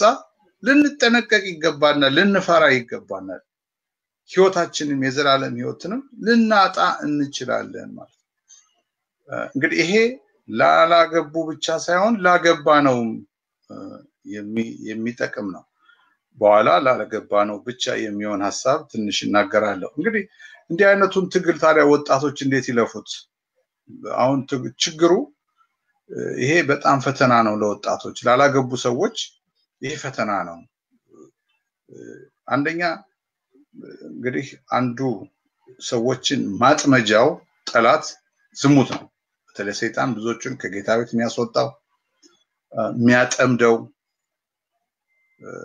ዝሙት ነው ምን ማለቴ ነው ከያንዳንዱ ክፉ ፈተና ጀርባ ማን ያለው የሰይጣን እጅ አለበት ስለዚህ ክፉን እንዳንመኝ ወደ እንዳንረክስ መጸለይ መትጋት የጠላትን ስራ መቃወም አስፈላጊ ነው ምክንያቱም ሰይጣን ሸንጋይ ነው ይሸነግላል በእግዚአብሔር ቃል ካልበረታን ምን ችግር አለው ምታገባት እህትናት እንደዛ ላገባው አይደል እንደምን ችግር አለው ልንጋባ አይደል እንደኛ ታዲያው ለምንድነው ሳፈር ምናደርገው ይሉ ወጣት ክርስቲያኖች አጋጥመውናል በዘመናችን ከእንዲህ ያለው ከጠላት ሽንገላ ሐሳብ መራቅ አለ እግዚአብሔርን አያከብርም ይሄ ጉዳይ እግዚአብሔርን አያከብርም ከጋብቻ በኋላ ይደርሳል ስለዚህ መጸለይ የጠላትን ሐሳብ መቃወም በጣም አስፈላጊ ነው ቀደም እንዳልኩት ጠላት በዋናነት የሚጠቀምበት አንዱ መሳሪያ ዝሙት ነው ዛሬ በጣም ብዙ ክርስቲያን ህይወትን አታክ ያደረገ ያለው ብዙዎቻችን የሚዋጋል በዚሁ ነው ስለዚህ የእግዚአብሔር ቃል ዳቢሎስን ተቃውሞ ከናንተ ይሸሻል ስለሚል የእግዚአብሔርን ቃጦር በመልበስ በጌታና ባይሉ ችሎት መበርታት አስፈላጊ ነው ጸሎት ወሳኝ ነው ሁለተኛው ነገር ዓለምን መካድ የዓለም ትልቁ ሀብቷ ምንድነው የሥጋ ምኞት የአይን አምሮት ስለ ገንዘብ መመካት ነው ይላል አንደኛ ዮሐንስ ላይ ትልቁ ሀብቷ ይሄ ነው ስለዚህ ዓለም ቅድም ወንድሜ ሲናገር ነበር ከውስጣችን ካልወጣ በስተቀር አስቸጋሪ ነው የሚሆነው ዓለምን እየወደድን ክርስትናን እኖራለሁ ማለት ከባድ ነው የሚሆነው ስለዚህ ዓለምን ምኞትም ያልፋሉ ነው የሚለው የሚያልፈው ጋር መጣበቅ የለብንም ከማያልፈው ከዘላለሙ ጋር ነው ልንጣበቅ የሚያስፈልገን ማለት እግዚአብሔር ቃል በዚህ በዮሐንስ መልእክት ላይ ሲናገር ምን ይላል ዓለምን የሚወድ ከአባት ፍቅር ጋር የአባት ፍቅር የለውም ጥል ነው ከአባት ጋር ነው የሚለው ስለዚህ ዓለምን መካድ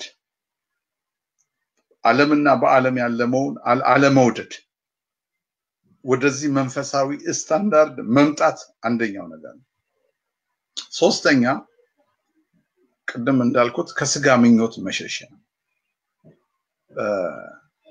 መሸሸት ማለት ፕራክቲካሊ መራቅ ይሄ ሽሽት የሚለው ምን ማለት ነው አላስፈላጊ ከሆኑ መንፈሳዊ ነገርን ከሚያጎሉ ነገሮች መሸሸት ቅድም እንዳል ከምናነበው መጽሐፍ ከምናየው ፊልም ከምናደርጋቸው ነገሮች ህይወትን ከማያንጹ ነገሮች ልንሸሽ ይገባናል። ቅድስና በጋብቻ ዙሪያ ለሚለው እንግዲህ ይሄ አሁን ከጋብቻ በፊት የተናገርኩት ላገባ ነው ሁሉ የሚጠቅምና ዋና ሆኖ መጽሐፍ ቅዱስ ግን በተጨማሪ ላገቡ ሰዎች የሚናገረው አለ። ለምሳሌ አንደኛ ቆሮንቶስ ምዕራፍ 7 ከ1 እስከ 4 ያለውን ባነብ ስለ ጻፋችሁልኝስ ነገር ከሴት ጋር ለመገናኘት ለሰው መልካም ነው፣ ነገር ግን ስለዚህ ሙጥንቅ ለያንዳንዱ ለራሱ ሚስት ኑረው ለያንዳንዷ ደግሞ ለራሷ ባል ይኑራት፣ ባል ለሚስቱ የሚገባትን ያድርግላት፣ እንደዚሁም ደግሞ ሚስት ለባሏ። ሚስት በገዛ ስጋዋ ስልጣን የላትም፣ ስልጣን ለባሏ ነው እንጂ። እንዲሁ ደግሞ ባል በገዛ ስጋው ላይ ስልጣን የለውም፣ ስልጣን ለሚስቱ ነው እንጂ ይላል። መክብብ 9:9 ደግሞ በህይወትህ አንተም ከፀሐይ በታች በምትደክምበት ድካም ይህ እድል ፋንታ ነውና ከንቱ በሆነ በህይወት ዘመን ሁሉ ከፀሐይ በታች በሰጠህ በከንቱ ዘመን ሁሉ ከምትወዳት ሚስት ጋር ደስ ይበልህ ይላል። እንግዲህ በጋብቻ መካከል ያለውን ትዳር መጠበቅ አንደኛው ጥሩ መልካሙ ነገር ምንድነው? በትዳር ህይወታችን በባልና በሚስት መካከል ባለው ሴክሹዋል ሪሌሽንሺፕ አንዱ አንዱን ደስ ለማሰኘት መትጋት እንዳለበት ነው እዚህ ክፍል ምንማር። ባል ሚስቱን ለማርካት፣ ሚስት ባሏን ለማርካት፣ ባሏን ለማስደሰት ይህ ከሆነ አትሊስት ሰልፉን ይቀንሰዋል። መጽሐፈ ምሳሌ ላይ ምዕራፍ 5 ስታነቡ ምን ይላል? ምንጭህ ብሩክ ይሁን፣ ከጉብዝና ሚስት ጋር ደስ ይበልህ፣ እንደተወደደች ዋላ እንደተዋበች ሚዳቋ ጡቷ ሁሉ ጊዜ ታርካህ፣ በፍቅሯም ሁሉ ጊዜ ጥገብ። ልጄ ሆይ ስለምን ጋለሞታ ሴት ትወዳለህ? የሌላይቱንስ ብብት ለምን ታቅፋለህ? የሰው መንገድ በእግዚአብሔር ፊት ነውና አካያዱም ሁሉ እርሱ ይመለከታልና። ኃጥአንን ኃጢአት ታጠምዳቸዋለች፣ በኃጢአቱም ገመድ ይታሰራል ይላል። ተመልከቱ እዚህ ክፍል ላይ ሚስትህ ያለች ምታረካ ሳቲስፋይድ ምታረግ ለምን የጋለሞታ ሴት ትወዳለህ ይላል። ስለዚህ ያላገቡ የተናገርኩት ላገቡት ሁሉ ሰርቶ ተጨማሪ ያገቡ ሰዎች በትዳራቸው ችግር ቢኖር በማማከር ችግሩን ሶልቭ በማድረግ በመነጋገር እነሱ እግዚአብሔር በሰጣቸው ነገር ደስተኛ የሆነ ኑሮ ከኖሩ ጋብቻቸው የተቀደሰ ይሆናል። ይሄ ምሳሌ 5 ላይ ከ18 እስከ 22 ያነበብኩት ሌላዋን ብብት አትቀፍ፣ እግዚአብሔር በሰጠህ በሚስትህ ደስ ይበልህ፣ በሷ ጥገብ፣ በፍቅሯ ሁሉ ጊዜ ጥገብ ይላል። ስለምን ጋለሞታ ሴት ትወዳለህ ይላል። ስለዚህ አንዱ ችግር ምንድነው? በእኛ ካልቸር መነጋገር የለም። ችግርም ሲኖርብን ችግሮቻችን ለሰዎች ሊያማክሩን ለሚችሉ ሰዎች መንገር ያ ችግራችን ያከፋውና መለያየትን ያመጣል፣ ወይም ደግሞ በትዳር ውስጥ እርኩሰትን ያመጣል፣ ሌላ ችግር ያመጣል ማለት ነው። ስለዚህ ከመንፈሳዊ ድካም በተጨማሪ ይሄ አንዱ በትዳር ላይ ቅድስና እንዳይኖር ስለሚያደርግ ባልና ሚስት ሆነው እግዚአብሔር ያጣመራቸው ሁለት ሰዎች አንዱ አንዱን ለማስደሰት መትጋት እንዳለባቸውና በዛ መጽናት እንዳለባቸው እግዚአብሔር ቃል ይናገራል። ይሄን ካልኩ ይበቃኛል። ጌታ ይባርካችሁ። አሜን አሜን። እግዚአብሔር አብዝቶ ይባርክ ወንድማችን ሚኪ። በጣም ሰፊ የሆነ ከጋብቻ በፊትና ከጋብቻ ጋር በኋላ ስላለ የቅድስና ህይወት ወንድማችን በግልጽ በደንብ አድርጎ አስረድቶናል። እግዚአብሔርን እጅግ አድርገን እንባርካለን። እንግዲህ በመጀመሪያ ስንጀምር ከሐሳብ ጀምሮ አለባበሳችን ሊመጣ የሚችል ኃጢአት፣ እንዲሁም በትዳርና ከትዳር በፊት ደግሞ ኃጢአት እንዳይመጣ ወይም ደግሞ ወደ ኃጢአት ውስጥ እንዳንገባ እግዚአብሔርንም እንዳናሳዝን እንዴት መኖር እንደሚገባን የሚያስችሉ ምክሮችን ሁላችንም ሰምተናል። ካለን ሰዓት የተነሳ ለጥያቄና መልስ ነው እድል የምሰጠው። ምናልባት ለመጀመሪያ ያክል ባለፈው ሳምንት አይ ቲንክ ወንድማችን በረከት ያቀረባቸው ጥያቄዎች ነበሩ። አንደኛው ስጋና መንፈስ ይቀዋወማል የሚለው ነው። በረከት ካለ በኋላ ትነግረናለህ። አሁን ግን መስመሩን ከፍትና 1 2 3 ጥያቄዎችን ወስደን በእነሱ ላይ እንወያያለን ከጥያቄያችሁ ደግሞ ምን ያክል እንደተከታተላችሁ ወይም ደግሞ እኛም ምን ያክል ለእናንተ ሐሳብ እንዳቀረብን እናያለን ስለዚህ ስታር 6 አድርጋችሁ ስማችሁን ብትነግሩኝ ከሰማችሁት ነገር ጥያቄ ፈጠረባችሁ ወይም ባጭሩ አስተያየት መስጠት መጨመር የሚፈልጉ ካላችሁ ትነግሩናላችሁ ሄሎ አቤት ማልበል ለምለም ይሰማል እሺ ለምለም ሰምቼሻለሁ ሌላ ሰው አለ አንድ ጊዜ ቆይ አራሻለሁ አቤት ማልበል ራሄል ሌላ ሰው አለ ኦኬ እሺ እቴ ለምለም አቤት ማልበል ማልበል ይከታ አለኝ ያልከው በደንብ አይሰማም አለሙ ኦኬ ሌላ ሰው አለ ያለ ያለ ኦኬ የሶስታችሁ ልሰድ አንዴ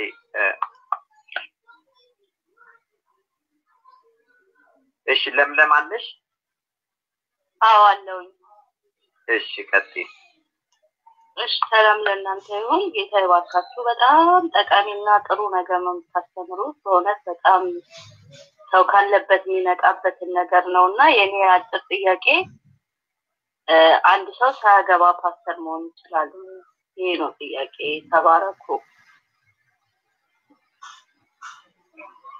እሺ ሰምተናል ተባረኪ ሌላ ሰው አለ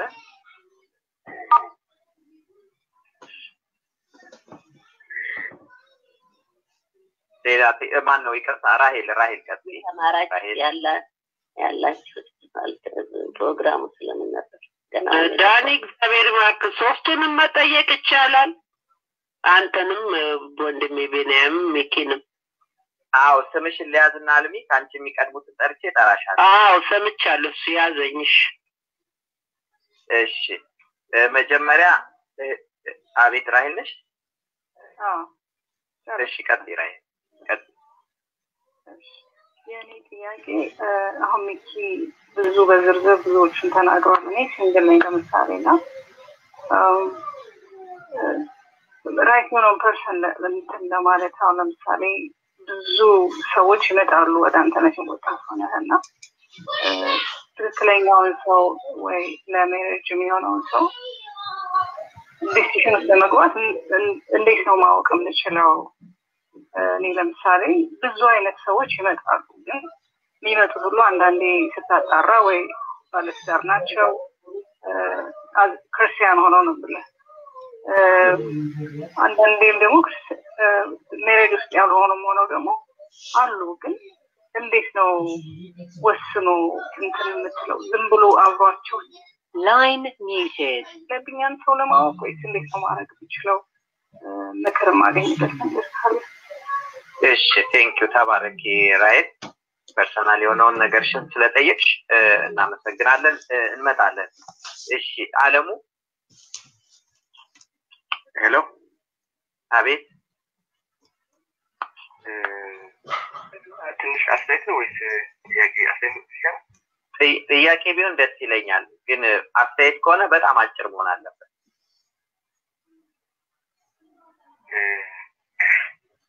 ሁለት ደቂቃ ያልበለጠ መናገር ይችላል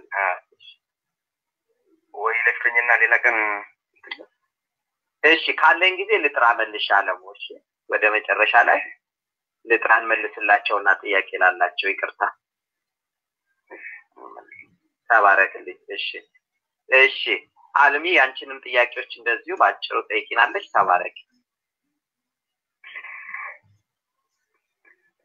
ዳኒ አንስቼዋለሁኝ ትንሽ የተገለጸልኝ መሰለኝ ጌታ ይባርክ እሺ እኔና ተባረክ እሺ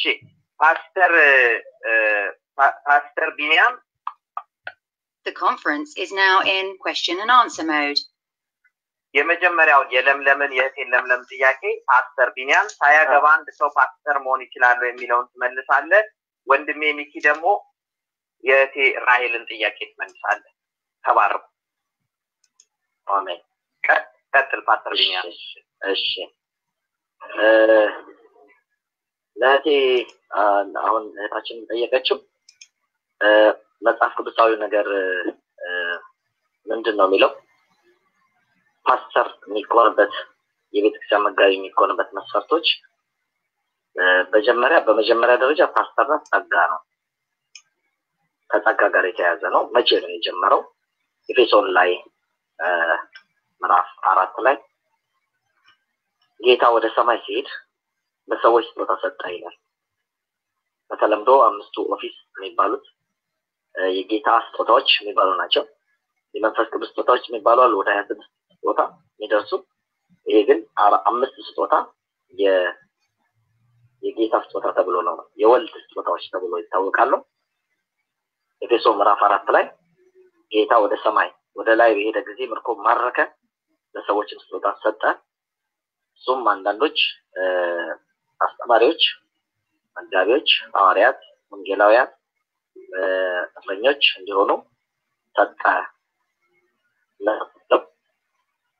ስለዚህ መጋቢዎች የሚላቸው ፓስተር የሚባለው ማለት ነው መጋቢዎች እንዲሆኑ ሰጠ የሚለው ስለዚህ ስጦታ እነሱም ይላል ምንድነው ያደረጉት ለአካሉ መታነጽ ምክንያት እንዲሆኑ አካሉን እንዲያንጹ ከደረሱበት ደረጃ መሰረት በሐዋርያትና በነቢያት ታንጾላቸዋል በደረሱበት ደረጃ የሐዋርያትና የነቢያትን ትምህርት ሳያፋልሱ የተሰጣቸውን ወንጌል እየሰበኩ ህዝቡን በእግዚአብሔር ቃል እያነጹ የመገቡ መጋቢ መመገብ ነው ስራው ወደ ላይ ማነጽ ይሄ ስጦታ ነው ይሄ ስጦታ ለማን የተሰጠው ለሰዎች ነው የሚለው ላገቡ አይልም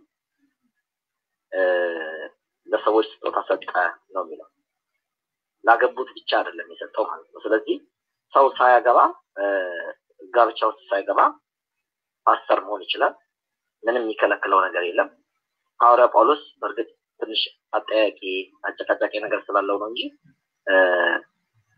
ቤተክርስቲያን ያነጸ የተከለ እጅግ በርካታ ቤተክርስቲያኖችን የመገበ ብዙ ፓስተሮችን ከሱር ያስነሳ ሰው እንደሆነ የእግዚአብሔር ሰው እንደሆነ ይታወቃል ጢሞቴዎስን ቲቶን መጥቀስ ይቻላል በርካታ የወንጌል አጋሮችን የወሰደ ያስነሳ ያነጸ የሾመ በጣም ብዙ በርካታ አጥባዎችን የተከለ ወደ 13 የሚያክል መልእክቶች የጻፈ ወደ ሰማይ ሶስተኛ ሰማይ ድረስ የተነጠቀ ወደ 7 የሚያክሉ ሚስጥራቶች የተገለጡለት እጅግ በርካታ የቤተክርስቲያን ውስብስብ ጥያቄዎችን በሱ በኩል ባይመለስ ኖሮ እንኳን በአሁን ሰዓት አዳጋች እስኪሆን ድረስ በጣም እግዚአብሔር የተጠቀመበት ሰው ነው ይህ ሰው አላገባም የሚል ያው አግብቶ ምናልባት ሚስቱ ሞታበት ነው የሚል ሐሳብ አለ ግን ያው ብዙዎቹ መስማሙበት አላገባም የሚለው ነው እሱ እንግዲህ ወደዛ ክርክር ውስጥ ከገባን ወደ ሌላ እንትን ይሆናል ለማንኛውም እንደኔ ሰው ባያገባ ይሻላል ስላለ ቅድም በተጠቀሰበት ክፍሎች አካባቢ ላይ ያው ሰው ከኖራችሁ በቃ ያገባም ቢሆን እንዳላገባ ይኖር ያለው እንደሌለው ሆኖ ይኖር ይላል እንደኔ ብሎ ለጋብቻዎች ግን እንደኔ ከቻላችሁ አታግቡ ነው ያለው ስለዚህ እሱ ቤተክርስቲያንን ከመብራት በላይ በጣም በርካታ ነገሮች እግዚአብሔር አልፎ የተጠቀመበት ነው ስለዚህ እንዲሁም ጌታ በተናገረበት እንትን ላይ ጃንደረባ ሆነው የሚቀጥሉ ሰዎች አሉ ለምሳሌ ጃንደረባ የሚሆኑ ሰዎች አሉ የቤተክርስቲያን መስፈርት በተጻፈበት ቦታ ላይ ነው እንግዲህ የአንድ ሚስት ባል ይሁን የተባለበት ጢሞቴዎስ ላይ ቲቶ ላይ ያሉ የመሪነት መስፈርቶች ምናልባት ከተነሳ ነው እንግዲህ አሁን የእህታችን ጥያቄ ላይ ምንድነው ታዲያ እሱ መስፈርት የሚያስፈልገው እሱ ጊዜው እንትኑ ካልቸሩ ትራዲሽን ነገሩ በዛ ሰዓት ለጢሞቴዎስም ለቲቶም የተመከረው እንግዲህ ጢሞቴዎስ የኤፌሶን መጋቢ ነበር እንደምታውቁት እና ኤፌሶን ማለት አህዛብ ሀገር ነች አርጤምስ የምትባል መቅደስ የነበረበት ሰው ዝሙት የተስፋፋበት ጣዖት ያለበት ዲያና የምትባል እንግዲህ ጣዖት ከሰማይ ወርዳለች ተብላ የምትታወቀው አርጤምስ መቅደሷ ታስታውሳላችሁ በጣም ብዙዎቹ የተማረኩበት በዝሙት ነው የተስፋፋው ማለት ነው እዛ እንግዲህ አንድ ባል ብቻ አይደለም የሚገባው በባህላቸው በጣም ብዙ ባሎች በጣም ብዙ ማለት ብዙ ሚስቶች ነው ያላቸው ሰዎች ስለዚህ የቤተክርስቲያን መሪ ሲሆን አለ አሁን ኤፌሶስ ስትመሰረት ቤተክርስቲያን ውስጥ በዛ የምትሾመው ሰው መሪ የሚሆን ሰው የአንድ ሚስት ባል መሆን አለበት 4-5 እንደ ዓለማዊ እንደለመደው ደራርቦ መጥቶ እዚህ ጋር መሪ እንዳይሆን የሚል ነው ሐሳቡ። እሱ ምንድነው ቤተሰቡን በመግዛት ቤተሰቡን በመምራት በጨዋነት ከባህሪ ጭምር የሚመሰከርለት ስለሆነ ከሆነ ነው ወደ መሪነት መጣት ያለበት። ይሄ ደግሞ የሚያሳየው ቤተሰብ ውስጥ ሲሆን ነው የሚል ነው። አንድ ፊቱ ነው ምንም የሌለው ማዛ ያላገባ ሰው መሆን ይችላል። ያኛውም የተሰፈረው ከመዓት ቢስ ያለውን ሰው ለማለት መሪ እንዳታረጉ ከሚል አንፃር ስለዚህ ጸጋ የተሰጠው ሰው ይችላል።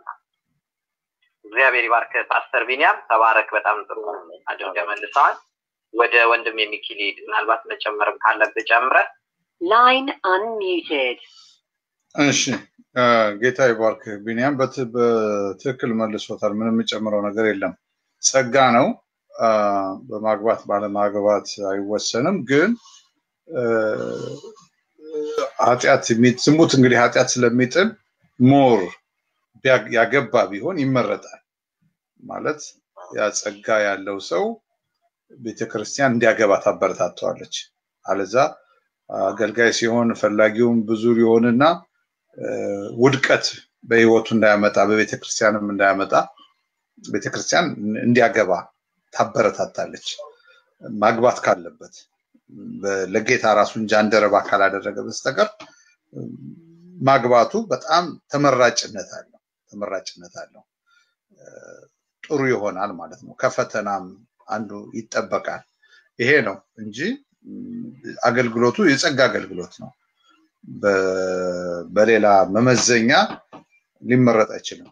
ወደ ሁለተኛው ታችን ወደ ጠየቀችው ጥያቄ እንግዲህ ወንዶች ወደኔ ይመጣሉ እንዴት ነው አይደንቲፋይ ማድረጋቸው የኔ ሆነው እንዴት አውቀዋለሁ? ኦኬ አንደኛው ፍቅር ነው። መጀመሪያ ተወጂዋለሽ ወይ ያን ሰው ባል ስለመጣለሽ ብቻ ባል ማግባት የለብሽም። የመጣው ወንድ ሁሉ ባል አይሆንማ። ማትወጂውን ወንድ ማግባት የለብሽም። አንደኛ ተወጂዋለሽ። ያው ክርስቲያን መሆኑ እንትን ውስጥ አይገባም።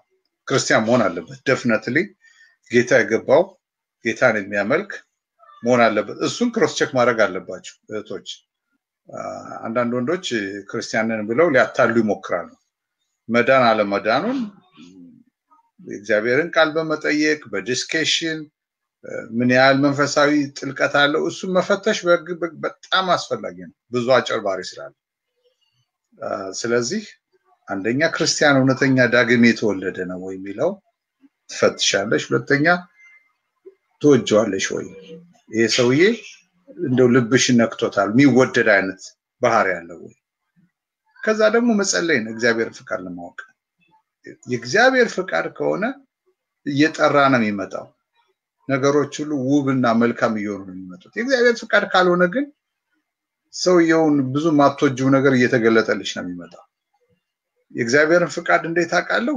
እንግዲህ የእግዚአብሔርን ፍቃድ በልዩ ልዩ መንገድ ልታውቂ ትችላለሽ። ቃል በቃል እግዚአብሔር እሱ ባለሽ ነው ላልሽ ይችላል። ግን የእግዚአብሔር ፍቃድ በጎና ደስ የሚያሰኝ ነው። ሰላም ይኖረዋል። ከሰውየው ጋር ህብረት ሲኖርሽ ሰላም ይኖርሻል፣ እረፍት ይኖርሻል። የሰውየውን ባክግራውንድ መጠናናት ስለሆነ ስታጠኚ እንዳልሽው ያንቺው ካልሆነ ውሸት በብዛት ታገኝበታለሽ። ምናልባት አግብቶ ፈቶ አላገባውም ሊልሽ ይችላል። ብዙ ነገሮች ስለምታገኝበት ተሎ በጊዜ ማቋረጥ ነው ሪሌሽንሺፕ። እንደዚህ አይነቱ እውነተኛ የሆነና ደግሞ በጥሩ መስመር ላይ ያለ ክርስቲያን ከሆነ ደግሞ ነገሩ ሁሉ እየወደድሽ የጊዜ እግዚአብሔር ፍቃድ ከሆነ ነገር ሁሉ ውብና መልካም እየሆነ ይመጣል ማለት ነው። ስለዚህ ቸኩሎ በቃ አለመወሰን አሁን ትልቁ ችግራችን ምንድነው? እግዚአብሔርን ፍቃድ ለመለየት የሚከብደን በስሜታችን እንቸኩላለን። ወይ እድሜ ገፍቷል ብላ ስለምታስብ ወይም ደግሞ በቃ ውጫዊ ነገሩን አይታ ይሄ ነው የኔ ባል ብላ እሷ ስለምትወስን ጸሎቱ ፋይዳ አይኖረውም። ለመወሰን ግን መቸኮል የለብንም። ሰውየው ምንም አትራክቲቭ ቢሆን ጥሩ ገቢ ቢኖረው ባህሪው መልካም ቢሆን ጸሎትን ነው ማስቀደም ያለብን። እግዚአብሔር ሆይ ይሄ ሰው ካንተ ዘንድ ካልሆነ የምንለያይበትን መንገድ አመቻች፣ ካንተ ዘንድ ከሆነ ደግሞ ብሎ የጌታን ፍቃድ መካከለኛ ሆኖ በስሜት ሳይነዱ ስንጠብቅ የጌታ ፍቃድ ይገለጣል። አሁን የጌታ ፍቃድ ማይገለጠው ለምንድነው? ስሜታችን አዘን ብሎ እኛ እሱን ለማግባት ወስነን ጨክነሽ በቃ አንቺ ለማግባት ወስነሽ ምትጸልዩ ጸሎት አንቺ ራስሽ ስለወሰንሽ ምንም ፈቃዱ አይገለጥልሽ። ግን እግዚአብሔር ነው ቢልሽ ለመቀበል ሬዲ ሆነሽ ምትጸልይ ከሆነ ግን እግዚአብሔር ፍቃድ ይገለጣል ማለት ነው። በሚገባሽ መንገድ እግዚአብሔር ይናገርሻል ደጋግሞ በሚገባሽ መንገድ ግልጽ ሆኖ ማለት ነው። ስለዚህ እኔ አለመቸኮል ወሳኝነት አለው ብዬ እናገር። መቸኮሉ ጥሩ አይደለም። እድሜያችን ሊሄድ ይችላል እንዴ አግብተንም እኮ መፋታት አለ። የኖቁ ገብቶ ቆሳስሎ ከመውጣት መጠበቅ ነው የሚሻለው አዝኖ ተሰብሮ ከመውጣት። ስለዚህ አለመቸኮል ችኩል አለመሆን በጌታ ፊት ጊዜ መውሰድ እነዚህ ኢምፖርታንቶች ናቸው እላለሁ። ይሄው ነው ወንድሜ። እግዚአብሔር አብስቶ ይባርክ። እህቴ ለምለምና እህቴ ራሄል ጥያቄው ከተመለሰላችሁ ወይም ተጨማሪ ካላችሁ አንዳንድ ደቂቃ ገብታችሁ ንገሩን። መጀመሪያ ለምለም ስለ ፓስተር የጠየቅሽው ጥያቄ ምናልባት ሌላ ሐሳብ ካለሽም መናገር ትችያለሽ። ስታር 6 አድርጉት ዘግታችሁ ከሆነ ወይም ራሄል አንዳችሁ ግሩ። እሺ አቤት ራሄል ሻደ አሁን ሚኪ ያላቸው ነገሮች በደንብ ሰምቻቸዋለሁ በደንብ አንደርስታንድ አድርጌዋለሁ የሚለውን ነገር ግን እንዳለው ልትፈልግ ትችል ይሆናል ብዙ ጸልያለሁ ዲሲሽን ውስጥም ከመግባቴም በፊት ጸልያለሁ የሚላቸው ነገሮች ግን ብዙ የምሰራው ነገር ምንድነው ብዙ ፋሚሊም ደረጃ ያየሁት ነው በእህቶቼም ቢሆን ይችላል እንደዛ አይነት ነገሮች ገብተው እንግዲህ እንትን ያረጉት ሜቢ እነሱ ሳይጠሉ ቆርጠው ነው ወይ አላውቅም። እኔ አሁን ሌላው ቤት ከመሄድ በራሴ ፋሚሊ ውስጥ ልምጣብዬ ነው ብዙ ሜስ የሆኑ ነገሮች አሉ ከገቡ በኋላ ግን አገልጋይነቱ በጥሩ እንዴት ነው እግዚአብሔርን በመፍራት ወይም እግዚአብሔርን በማምለክ ደረጃ ወይም እግዚአብሔርን እንዴት ነው ለማስረዳት እግዚአብሔርን በማወቁ ደረጃ በደንብ እሷም ቢሆን ማንም ያረጋገጠለት ወይም አገልጋይም ሊሆን ይችላል ግን ገብታ ግን በጣም የምታዝንበት ህይወት ውስጥ ያለችበት ትናለ እና እግዚአብሔርን ማወቁ ነው ብለን ስንል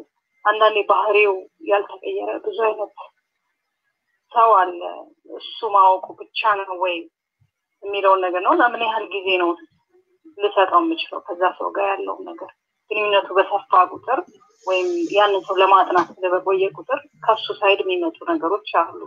ለምሳሌ ቢሆን ይችላል ሴትና ወንዱ አንድ አይደለም ያለን እንትን ከደም የጥንካሬ ሁኔታ ነው እሱን እንዴት ነው ማለት ይችላል። አሁን ምንድነው ይቅርታ ዳኒ ፈቅደልኛል ቀጥላው ያ ምንድነው ይኸውልሽ አሁን በትዳራቸው የተበላሸ ሰዎች ማየት የለብሽም። ለምንድነው የምለው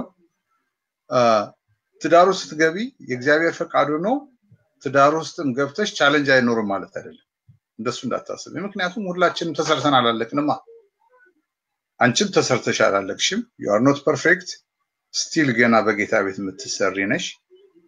ምታገቢ ወንድምም ተሰርቶ አላለቀ አብራችሁ ነው እየተሰራችሁ ወደ ጌታ የምትሄዱት። ስለዚህ ያለቀለት ሰው ኤክስፔክት ማድረግ የለብሽም። ትዳርሽ ውስጥም የጌታ ፍቃድ መሆኑን አውቀሽ አግብተሻል ማለት ትዳርሽ እንከን አልባ ይሆናል ማለት አይደለም never እንደዛ ማለት አይደለም። ስለዚህ አሁን አንቺ ወደ ትዳር እንዳትመጪ ጠላት እያስፈራራሽ ነው ማለት ነው የቶችሽን እያሳየ ነው እንደዛ አሁን እኮ በእግዚአብሔርን አምነሽ ነው መግባት ያለብሽ። ምትወጂው ከሆነ እንግዲህ ባህሪ ሁሉ ስርት ያለ ሁሉ ነገር ልቅ ያለለ ሰውማ ጌታ ሲመጣ እንደዛ ነው የምንሆነው እንጂ አሁን አንሆንም እንደዛ ጌታ ሲመጣ ነው ያኔ ፍጹም እንሆነው። አሁን ግን እያንዳንዳችን ቢፈተሽ ድካም አለብን ጉድለት አለብን። ስለዚህ እንደው ወደፊት አግብቼው ችግር ኖሮበት ትዳሬ አንድ ነገር ቢሆን ምናም ብለሽ መፍራት የለብሽም። ማን ያቃለሽ ጉድለት ቢኖርበት እግዚአብሔር ይሄን ሰው ባንቺ በኩል ሊሰራው ይችላል። አንድ መሆናችን እኮ አንዳችን ባንዳችንም እንድንሰራ ጭምር ነው። ስለዚህ ያለቀ ነገር ኤክስፔክት አታድርጊ ሬድሜድ ነገር ኤክስፔክት አታድርጊ። ሚሰራ ባል ነው የሚሰጥሽ ያላለቀ እና አንቺና እግዚአብሔር ናቸው አብራችሁ የምትሰሩት እሱም ከእግዚአብሔር ጋር ነው አንቺን ይሰራሻልና እኔ አትፍሪ ነው የምለው አትፍሪ በጊዜው መስተካከል ካለበት በጮኝነት ጊዜሽም ይሄንን አልወድ ማስተካከል ልትዩ ትቻለሽ ያ ማቶጁ ባህሪ የሚደጋገምና ባገባው አብሮኛ ያኖረኝ ምት ከሆነ ደግሞ ከዚሁ ሪዘርቭ ልትሆኝ ትቻለሽ ከዛ ውጭ ግን በፍርሃት ብቻ ምትራመጅ ከሆነ ትዳር ሳትይጂ ነው ትቀር ይሄ ደግሞ ሌላ ጉዳት ያመጣብሻል ማለት ነው ምክንያቱም ያለቀ ሰው ደግሞ አታገኝም ሁሉም ጉድለት አለበት ይሄንን ማወቅ አስፈላጊ ነው አብራችሁ ነው የምትሰሩት አብራችሁ ነው የምትስተካከሉት ስለዚህ በዚህ መንገድ ብታስቢው ጥሩ ይሆናል ነው ምለውኔ በእምነት እግዚአብሔርን በመደገፍም ምንገባበት ነው እግዚአብሔርን መታመን ያስፈልጋል የተገለጠ ጉዳት ካለና የተገለጠ ችግር ካለ ለምሳሌ ተደጋጋሚ ውሸቶችን መሰኒ ከሆነ የተለያዩ ከበድ ያሉ ነገሮች ካሉ ማቆም ይቻላል ከዚህ ውጭ ግን ማይነር የሆኑት ነገሮች በዛ በጮኝትም ጊዜ መነጋገርና ሶልቭ ማድረግ ይቻላል በትዳር ህይወትም እየተገለጠ ሲመጣ አንቺ ጮኛ ላይ ያለሽ ያላወቅሽው ባህሪው እየተስተካከለ እየተነጋገራችሁ እየተስተካከለ የሚመጣ ጉዳይ ነው ማለት ነው በዛ መልክ ቢታይ ጥሩ ነው እሺ እግዚአብሔር ይባርክ አንድ ነገር ፓስተር ቢኒያም ብጨምርላት ምናልባት ከምን ያህል ጊዜ መቆየት አለብኝ የሚል ነገር ተናግራ ነበርና እስቲ ምጨምረው ካለ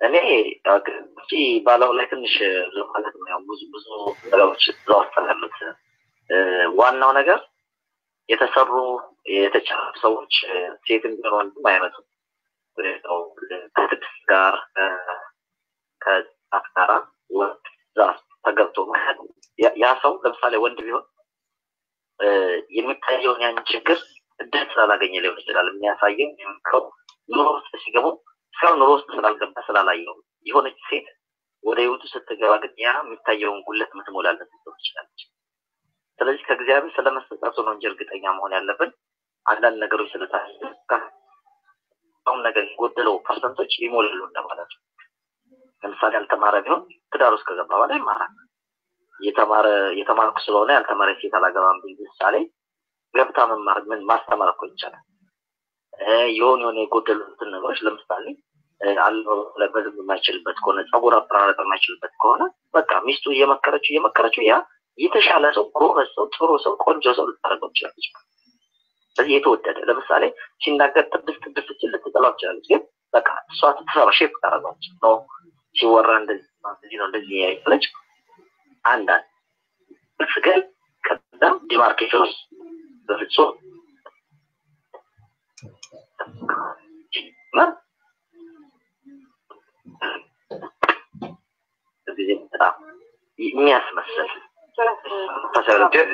Line muted. ድምጽ ትንሽ ይቆራረጣል ያለበት ቦታ መሰል ይሰማል ግን ወጣ ገባ የሆነ ነው እስቲ ሐሳብን ከጨረስኩ ኦኬ እሺ አሁን ካልተሰማ አንተ ቀጥል ይሰማል አሁን ይሰማል እስቲ ሐሳብን ጨርስ እሺ ስለዚህ ምንድነው እኔ ምለው በቃ ያልተሰራ ሰው ሙሉ ለሙሉ የተጠናቀቀ ሰው አይደለም በሴትም በወንድም የሚመጣው ዋናው ማረጋገጥ የሚያስፈልገው የክርስቲያንን በፍጹም መግባት የሌለብን እንትኖች አሉ መንፈሳዊ መስለው መንፈሳዊ ያሉ ሰዎች አሉ እነሱ ነገር ጉዳት ስለሚፈጥሩ ከወዲሁ ሳይገባበት በፊት ይታሰጣሉ በተረፈ ቅድም እንደተባለው ይፈርሱ ገጠማቸው ነገሮችን በማሰብ ከተሰራ አይቀርም ማለት ነው እንደዛ መምከርም ያንን የገጠማቸው ሰዎች ደግሞ ያንን ከአንድ ነገር ተነስተው ማለት የለም ለምሳሌ አውሮፕላን ብዙ የኢትዮጵያን አውሮፕላን ጨምሮ እዚህ አሜሪካ ውስጥ በጣም እንደተቀጣ ያፈረሱ አውሮፕላን ምክንያት ነው አውሮፕላን ደግሞ ሰዎች የሚቆጠሩ ሰዎች እዚህ ሀገር ሞተዋል አሁን ድረስ ይከሰከሳሉ ነው ከግቡ እንዳይደርስ ከግብ የደረሱ ደግሞ ማለት አውሮፕላኖች መርከብ ብዙ ይሰጥማል ሰዎችን አሳፍረው ሙሉ ለሙሉ ከነንብረት ሰጥመው አያውቅም ግን መርከብ እንዲጠፋ አልተወሰነም ዓለም ላይ ለምን በሰላም የደረሱ መርከቦች አሉ ቅድም ሚኪ ስለ እሳት አንስቷል እሳት በጣም ብዙ ነገር ይጠቅማል ይሄው ደግሞ ጉዳትን ያመጣል ነው ካሊፎርኒያ ላይ እንዳለው የተለያየ አውሮፓ ሀገሮች ላይ ድንገት ከተነሳሰደ እሳት የሚባለው በጣም ብዙ ጫካዎች ያጠፋል በጣም ብዙ ቤቶች ያወድማል ግን እሳት የሚባል አያስፈልግም ተብሎ የዓለም ስምምነት የለም ለምን ደግሞ የሚጠቅምበት በጣም ብዙ ፓርቶች አሉ ስለዚህ ከክፉ ነገር ብቻ መማር ከመልካም ደግሞ በተለቸው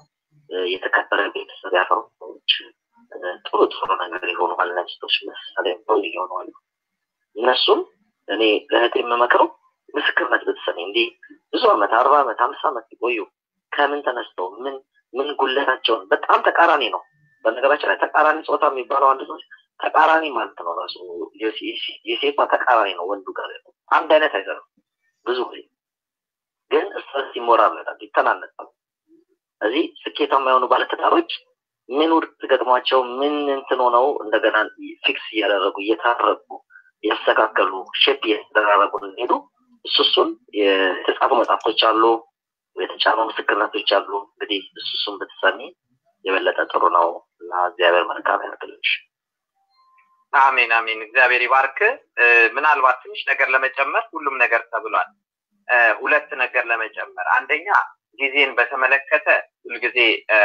እግዚአብሔር ትክክለኛውን ጊዜ እግዚአብሔር ነው የሚያሳየው ትክክለኛውን ሰው ካገኘሽ ትክክለኛውን ጊዜ መለየት አያቅትሽም ማለት ወደ ጋብቻ ለመሄድ የዝግጅት ጊዜዎች አሉ በዝግጅት ጊዜ መካከል ደግሞ ከጋብቻ በፊት ያለው የጮኝነት ጊዜ ያጠቃልላልና ያ የምንታይበት ሰዓት ነው ከወሰን በኋላ ለጮኝነት ሰውየውን ከተቀበልሽ በኋላ ግን የሚኖረው ጊዜ ያው ከዝግጅት ጋራ ለጋብቻ የሚያስፈልገውን ነገር መነጋገር ስለሚኖር እሱ ራሱ የበለጠ የመተዋወቂያ ጊዜ የሆነ ይመጣል ማለት ነው ትልቁ ዋነኛ ነገር ቅድም ሚኪ የተናገረው ፍቅር የሚለው ነው የመጀመሪያው እንደ ክርስቲያን ነው ማግባት ያለብሽ ከዛ ውጪ ግን ፍቅር የሚለው ነገር ፍቅር ራሱ በባህሪው የሚገለጽ ነገር ነው ከስሜት ባሻገር ማለት ነው ስለዚህ እኔ ብዙ ሰዎች ያየሁት በትክክለኛ ሰው በሚያገኙ ጊዜ ደስተኞች ይሆናሉ እኔ ማስታውሰው በብዙ ኳየር ውስጥ ታገለግል ስለቆየው ብዙ እህቶች ከኛ ጋር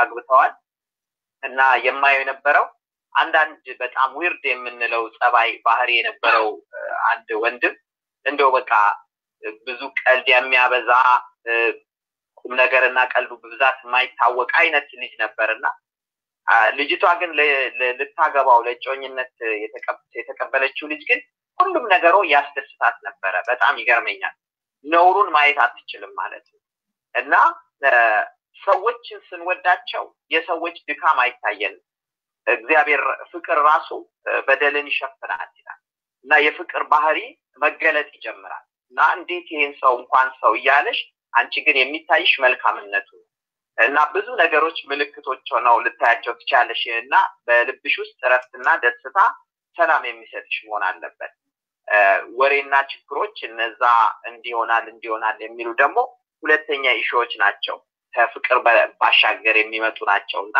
በመካከል የሚመጡ ችግሮች ካሉ ሶልቭ ማድረግ የምትችይ ከሆነ ታደርጊያለሽ የማታደርጊ ከሆነ እንግዲህ አይተሽ ማቋረጥ ትችያለሽ ጊዜን በተመለከተ ግን ይረዝምም ሊያጥርም ይችላል አንዳንድ ሰዎች በወራት ውስጥ ወስነው ተጋብተው ጥሩ ኑሮ የኖሩ ሰዎች አሉ ብዙ አመታት ቆይተው ደግሞ ጮኝነታቸውም ተበላሽቶ የቆሙ ሰዎች አሉና ባላንስ ማድረጉ ጥሩ ነው በጣም ረጅም በጣም አጭር ሳይሆን ፕሮፐር የሆነ የታይም ጊዜ ውስጥ መስጠት ታይም ፍሬም መስጠት ግን ታይም ከመወሰን በፊት ትክክለኛውን ሰው ማወቁ ጠቃሚ ነው እሱን ካወቁ ምንም ችግር የለውም ነገሮች ከተስተካከሉ በፍጥነትም ወደ ትዳር መግባት ይቻላል ብዬ ነው ማምነው በብዙ ሰዎች ኤክስፒሪየንስም የማየው እንደሱ ነው ስለዚህ ይሄንን ታሳቢ አድርጊ ምናልባት ካለን ጥቂት ደቂቃዎች የተነሳ አንድ ሁለት ሰው ብቻ እድል ልስጥና እንጨርሳለን የዛሬውን አንድ ሁለት ሰው ካለ እሺ ማልበል ጥያቄ ነው ለምለም ቅድም የጠየቁት ጥያቄ ተመልሶልኛል የተባካችሁ እኔ ጥያቄ የሆነብኝ በደንብ መልሰውልኛል እኔ ፓስተር ሆኖ ያው ጥሩ ነገር ስላልሰማሁኝ ሲጀመርስ ሰው ሳያገባ ፓስተር ይሆናሉ የሚለው ጥያቄ ሆኖብኝ ነበር። አሁን በተለይ ሚኪ እንዳለው ነው፣ ግን ተመልሶልኛል። ተባረኩ። ቴንኪዩ። እንግዲህ ወደፊት በተለይ በዚህ በአገልጋይነት ብዙ ጊዜ ሰዎች ኮንፊውዝድ የሚሆኑት በተለይም ለትዳር እንኳን በቀላሉ ምርጫ አድርገዋቸው ሰዎች በጣም የሚወስኑት የጸጋን ጉዳይ ከባህሪ ጋራ ማየት መቻል አለብን። ጸጋ ከእግዚአብሔር የሚሰጥ ስጦታ ነው። ጸጋ ልንጠላ አንችልም። አንዳንድ ጊዜ ሰዎች ፓስተር ከሌ ወዳለው አገልጋይ ከሌ ወዳለው ብሎ ሲናገሩ most of the time የሚናገሩት ያለው በደንብ ያስተውሉት ሰውየውን ሳይሆን በሰውየው ላይ የተገለጠውን ጸጋ። ጸጋ ከኛ አንፃር የተሰጠ አይደለም። የእግዚአብሔርን ነገር ልንጠላው አንችልም። አትራክቲቭ ነው የእግዚአብሔር ነገር። ቃሉ እንኳን ስንሰማ በደስታ ነው የምንሰማው እና ያንን ነገርና የዛን ሰው ባህሪ ግን ልንለይ ይገባል። ሰዎች በእግዚአብሔር ቃል እያደጉ እየበሰሉ ማቹርድ እየሆኑ ህይወታቸው ለሰው የተመቸ የሚሆንበት ሂደት አለው። ስለዚህ አንዳንዴ ሰዎችን ጸጋቸውን ያዩና አገልግሎትም ይሰጣቸዋል፣ መሪዎች ይሆናሉ። ብዙ ጊዜ ያው ከቤተ ክርስቲያን ጥንቃቄ ጎደለ ነገር ስላለ ነው። ጸጋም ቢኖር ጸጋው የትም አይሄድም። ለጥቂት ጊዜ ያሰው ማቹርድ እስኪሆን ቢጠበቅና የበሰለ ሰው ሆኖ በህይወቱ መመስከር በሚችልበት ደረጃ ኃላፊነት ቢሰጠው ጥሩ ነው። ጸጋውን ብቻ ፈልገን ሰዎቹ ብዙዎች እኮ የተገለጠ ጸጋ ኖሯቸው ወደ መድረክ ወጥተው የተጎዱ ብዙ አገልጋዮች እናውቃለን። ጸጋው ለሱ አይደለም የሚጠቅመው፣ ሰውየውን ማዳን ግን ከጸጋው ያልፋል። አንዳንድ ጊዜም እኛ በደንብ የተገለጠ ጸጋን የምናይባቸው ሰዎች እንደፈለጉ ሲዋሹ ጥፋት ያጠፉ ምንም ችግር የለም። በቃ የነሱ ጥፋት የነሱ ውሸት እንደ ውሸት አይቆጠርም እና እኛ ግን ሴልፊሽነስ ነው። የሰዎችን ጸጋ እንፈልጋለን፣ ህይወታቸውን ግን ምንም አናስብልን።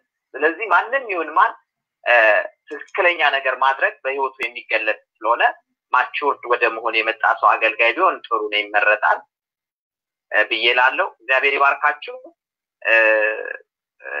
ምናልባት የቀረን 9 ደቂቃ ነው ማጠቃለያ ሀሳብ ለመስጠት። ወንድ ጥያቄ ያለው የሚጠብቀኝ ሰው ካለ አንድ ሰው እድል ሰጣለሁ፣ ካልሆነ ለዓለሙ እድል ልስጥና ዓለሙ ሀሳብን ትነግ።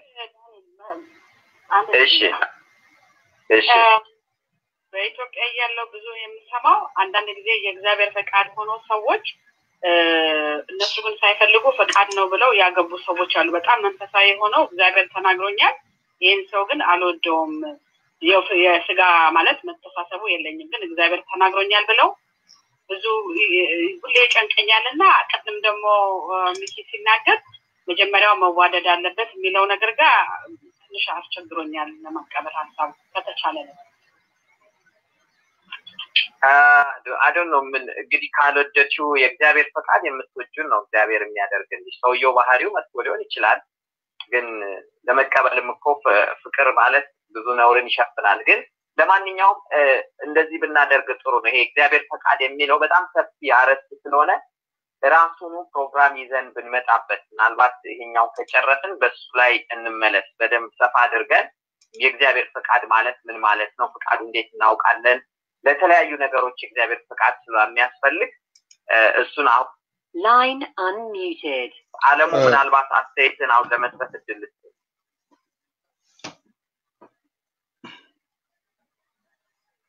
ዳኒ ግን በዚህ በጠየቀችው ላይ ትንሽ ሐሳብ ልስጥ። ኦኬ ቀጥል። እሺ ሚኪ። ኦኬ እንግዲህ ፍቅር አስፈላጊ ነው ማለት እግዚአብሔር ማልወዳትን ሴት አግባ አይለኝም። ይሄ የተሳሳተ እንትን ነው። እግዚአብሔር በውስጥ የፍቅር ሳያስቀምጥ በቃ ማትወዳትን እንዴት ነው እንደዚህ አይነት እግዚአብሔር የሚያደርገው? አያደርግም። እንደዚህ ሰዎች ብዙ ጊዜ እግዚአብሔርን ፈቃድ በትንቢት በመናመን መልክ እናውቃለን የሚሉ ሰዎች ናቸው እንደዚህ ሮንግ የሆነ ነገር ውስጥ የሚገቡት። አንድ ጊዜ ቤተክርስቲያን ሽማግሌ ነበርኩና ሁለት የሚጋቡ ሰዎች መጡ ሲያነጋግሩ። ከዛ እሱ ለብቻ አነጋገረው። እሷን ስናነጋግራት አገልጋይ ስለነበር ለካ በቃ ጌታ ይቀጣሻል ምናምን ብሎ አስፈራርቷታል እና ተወጀዋለሽ ወይ ስንላት አይ ጌታ በቃ ቀጣሻለሁ ብሎኛልና እኔ ጌታን ፈራለሁ አለች ቆይ ተወጀዋለሽ ወይስ እንዴት እንደሚቀጣሽ በምን መልኩ አወቅሽ ጌታ አዎ ተናግሮኛል በምን በነቢያት እንዴ ሳትወጂው ሳታፈቅሪው ይሄ ሮንግ ነው ወገኖች እግዚአብሔር እንደዚህ አይነት አምላክ አይደለም አንደኛ ትዳር ብሌሲንግ ነው እንጂ እርግማን እኮ አይደለም እኔ ምባረክበት ነገር ምገባበትን ሳልወድ እግዚአብሔር አስገድዶ እንዴት ያስገባኛል ይሄ ከእግዚአብሔር ሐሳብ ጋር ከእግዚአብሔር ባህሪ ጋር የሚጣረስ ነው ስለዚህ ማልወዳትን እችን አግባ ብሎ ጌታ ይሰጠኛል ብሎ እንደዚህ አይነት ትምህርት መጽሐፍ ቅዱሳዊ አይደለም ኮምፕሊትሊ ስተት ነው ይው ነገሩ እንደዚህ ነው ለምሳሌ አንደኛው የሚያገባው ሰው ወይ የምታገባው ሴት ዲሴብል ቶን ትችላለች ያ ሰው ግን አፍቅሯት ውስጡ ራርቱ ወዷት ነው እንጂ የሚያገባት ምንም ፍቅር ሳይኖረው ምንም አይነት ፍቅር በውስጣቸው ሳይኖር እግዚአብሔር ተጋቡ አይልም እኔ እንደዚህ አይነት ምስክርን አንዳንዴ ኮሚክ የሆነ ምስክርነት ሰምቻለሁ ግን ውስጤ አይቀበለው እግዚአብሔር እንደዚህ ያደርጋል ምክንያቱም ትዳር በረከት ነው አለማግባትም እኮ ይቻላል ከቻል ግን እግዚአብሔር ሲሰጥ ግን ሚስትን ያገኘ በረከትን ያገኛል እንደሚለው እግዚአብሔር ማይወዳትን ሴት አግባ እንዴት ነው ማልወዳትን ሴት አብሬያት ምኖረው ምን አቅምስ ምን ጉልበት ሲኖርኛል ለምኖር ይሄ በጣም ታፍ ነው ስለዚህ እግዚአብሔር እንደዚህ አይልም ይሄ ሐሰት ነው ሁለተኛ መጽሐፍ ቅዱስ ላይ አንደኛ ቆሮንቶስ ምዕራፍ 7 የምትወደው ልታገባ ትችላለች የሚል ቃል አለ በተለይ ክፍሉ ኦፍ ኮርስ የሚናገረው ስለ ባሏ ስለሞተባት ሴት ነው ክፍሉ የሚናገረው ግን በጌታ ይሁን እንጂ የምትወደውን ይላል ያ ማለት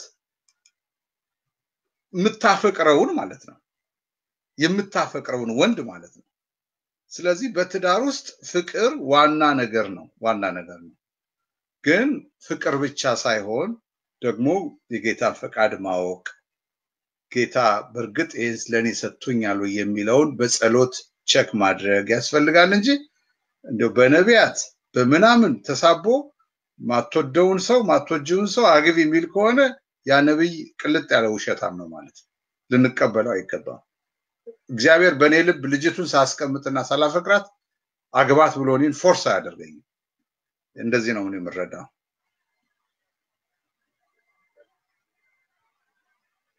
እግዚአብሔር ይባርክ ወንድም ሚኪ በጣም ጥሩ አድርጎ ነው የመለሰው ይሄ ነገር አገልግሎትንም ጭምር አንዳንድ ጊዜ በነቢያት የምንቀበልበት ሁኔታ አለ እኛ ማናውቀውን ሰው ሊሰጠን አይችልም እግዚአብሔር በልባችን ውስጥ ነው የሚያስቀምጠው በተለይ በትዳር ላይን ሚውትድ የሌለን በልባችን ውስጥ የሌለን ሰው አምጥቶ አይጭንም እግዚአብሔር እና ፍቅር ወሳኝ ነገር ነው መጽሐፍ ቅዱስንም ደጋግማችሁ አንብቡ ምክንያቱም እግዚአብሔር ሸክም አይደለም የሚሰጠን ረዳት ነው የሚሰጠን ባለም ለሚስት በፍቅር ነው በፍቅራችን እኮ ነው አብረን መኖርም የምንችለውና ሜጀር ነገር ነው ፍቅርና ፍቅርን ከሌለን ጥያቄ ምልክት ማድረግ አለብን እግዚአብሔር ራሱ በፍቅር ነው እና በፍቅር ነው ሰዎችን ለኛ የሚሰጠው ስለዚህ ወገኖች ይሄን ነገር ልናስተውል ያስፈልጋል ምናልባት ይሄ ተፍሲም ትምህርት ስለሆነ ጨምረን ሌላ ጊዜ እነግራችኋለን አሁን ግን ጥሩ መልእክት እንደተላለፈላችሁ አስባለሁ ጌታ አብዝቶ ይባርካችሁ መጨረሻ 2 ደቂቃ አለኝ አለሙ ካለ ለአንተ ድልስት ከሌለ ለሌላ ሰው ሰጣለሁ ቅድም የምናገረው ሐሳብ አለ ያልኩ ወንድሜ ካለ ድምጽን አሰማኝ ኦኬ እሺ ሌላ አንድ ሰው አለ ምናልባት ባለችን ደቂቃ ካልሆነ ጸልየን እንጨርስ ዳኒ ጥያቄ ለሚቀጥለው ሳምንት በዚህ ይዟል አለሙነ አይደለም እስቲ ጠይቅ ጥያቄው እሺ ጌታ ኢየሱስ ይባርካችሁ የእግዚአብሔር ፈቃድ እና የሰው ፈቃድ ሁለቱ ዳግም በተወለደ ሰው ውስጥም የእግዚአብሔር ደግሞ የራሱ የሉዓላዊነቱ ወይም ደግሞ የራሱ አሰራርና አደራረግ ፈቃድ አለው ይሄንን እንዴት ነው ምንለየው ማለት የራሴ ፈቃድ የራሴን ማለት እንደ ፐርሰን ብትወስደው ጌታን ያጋግን ዳግም የተወለድክ ሰው ነህ ያንተን ፈቃድና የእግዚአብሔርን ፈቃድ ወይም በሌላ አሁን ለምሳሌ ዳግም የተወለድኩ ሰው ነኝ አዎ የማግባት ፈቃድ አለ የማገልገል ፈቃድ አለ ጽድቅን የማድረግ ፈቃድ አለ እንደዚሁ ደግሞ የእግዚአብሔር የሉዓላዊው የራሱ ደግሞ ፈቃድ አለ ያንን ፈቃድና የሰውን ፈቃድ እንዴት ነው የምንለየው እንዴት ነው አንድ ምንለው እሺ እንግዲህ ጥሩ ጥያቄ ነው በጣም ብዙ አጣጫ ሊወስደን የሚችል ጥያቄ ይመስለኛል እግዚአብሔር አብስቶ ይባርክ ለሚቀጥለው ሳምንት እንይዘዋለን እግዚአብሔር ፈቃድ በእነዚህና በመሳሰሉ ጥያቄዎች ዙሪያ እንወያያለን በትዳርና በጋብቻ ዙሪያ ጥያቄ ያላችሁ በፌስቡክ ያላችሁ ሰዎች ጻፉልን እዛው ላይ ጥያቄ ካላችሁ ቤሪያ ያላችሁ ደግሞ ለኔ ወይ ለሚኪ አድርሱልን ጥያቄዎቻችሁን እንመልስላችኋለን እግዚአብሔር አብስቶ ይባርካችሁ ለዛሬ እዚህ ላይ እንጨርሳለን ራይል ገብተሻል ራይል ከገባሽ ድምጽሽን አሰሚ ታርሲክስ አድርጊ ወይም ሌላ ሰው የገባ ካለ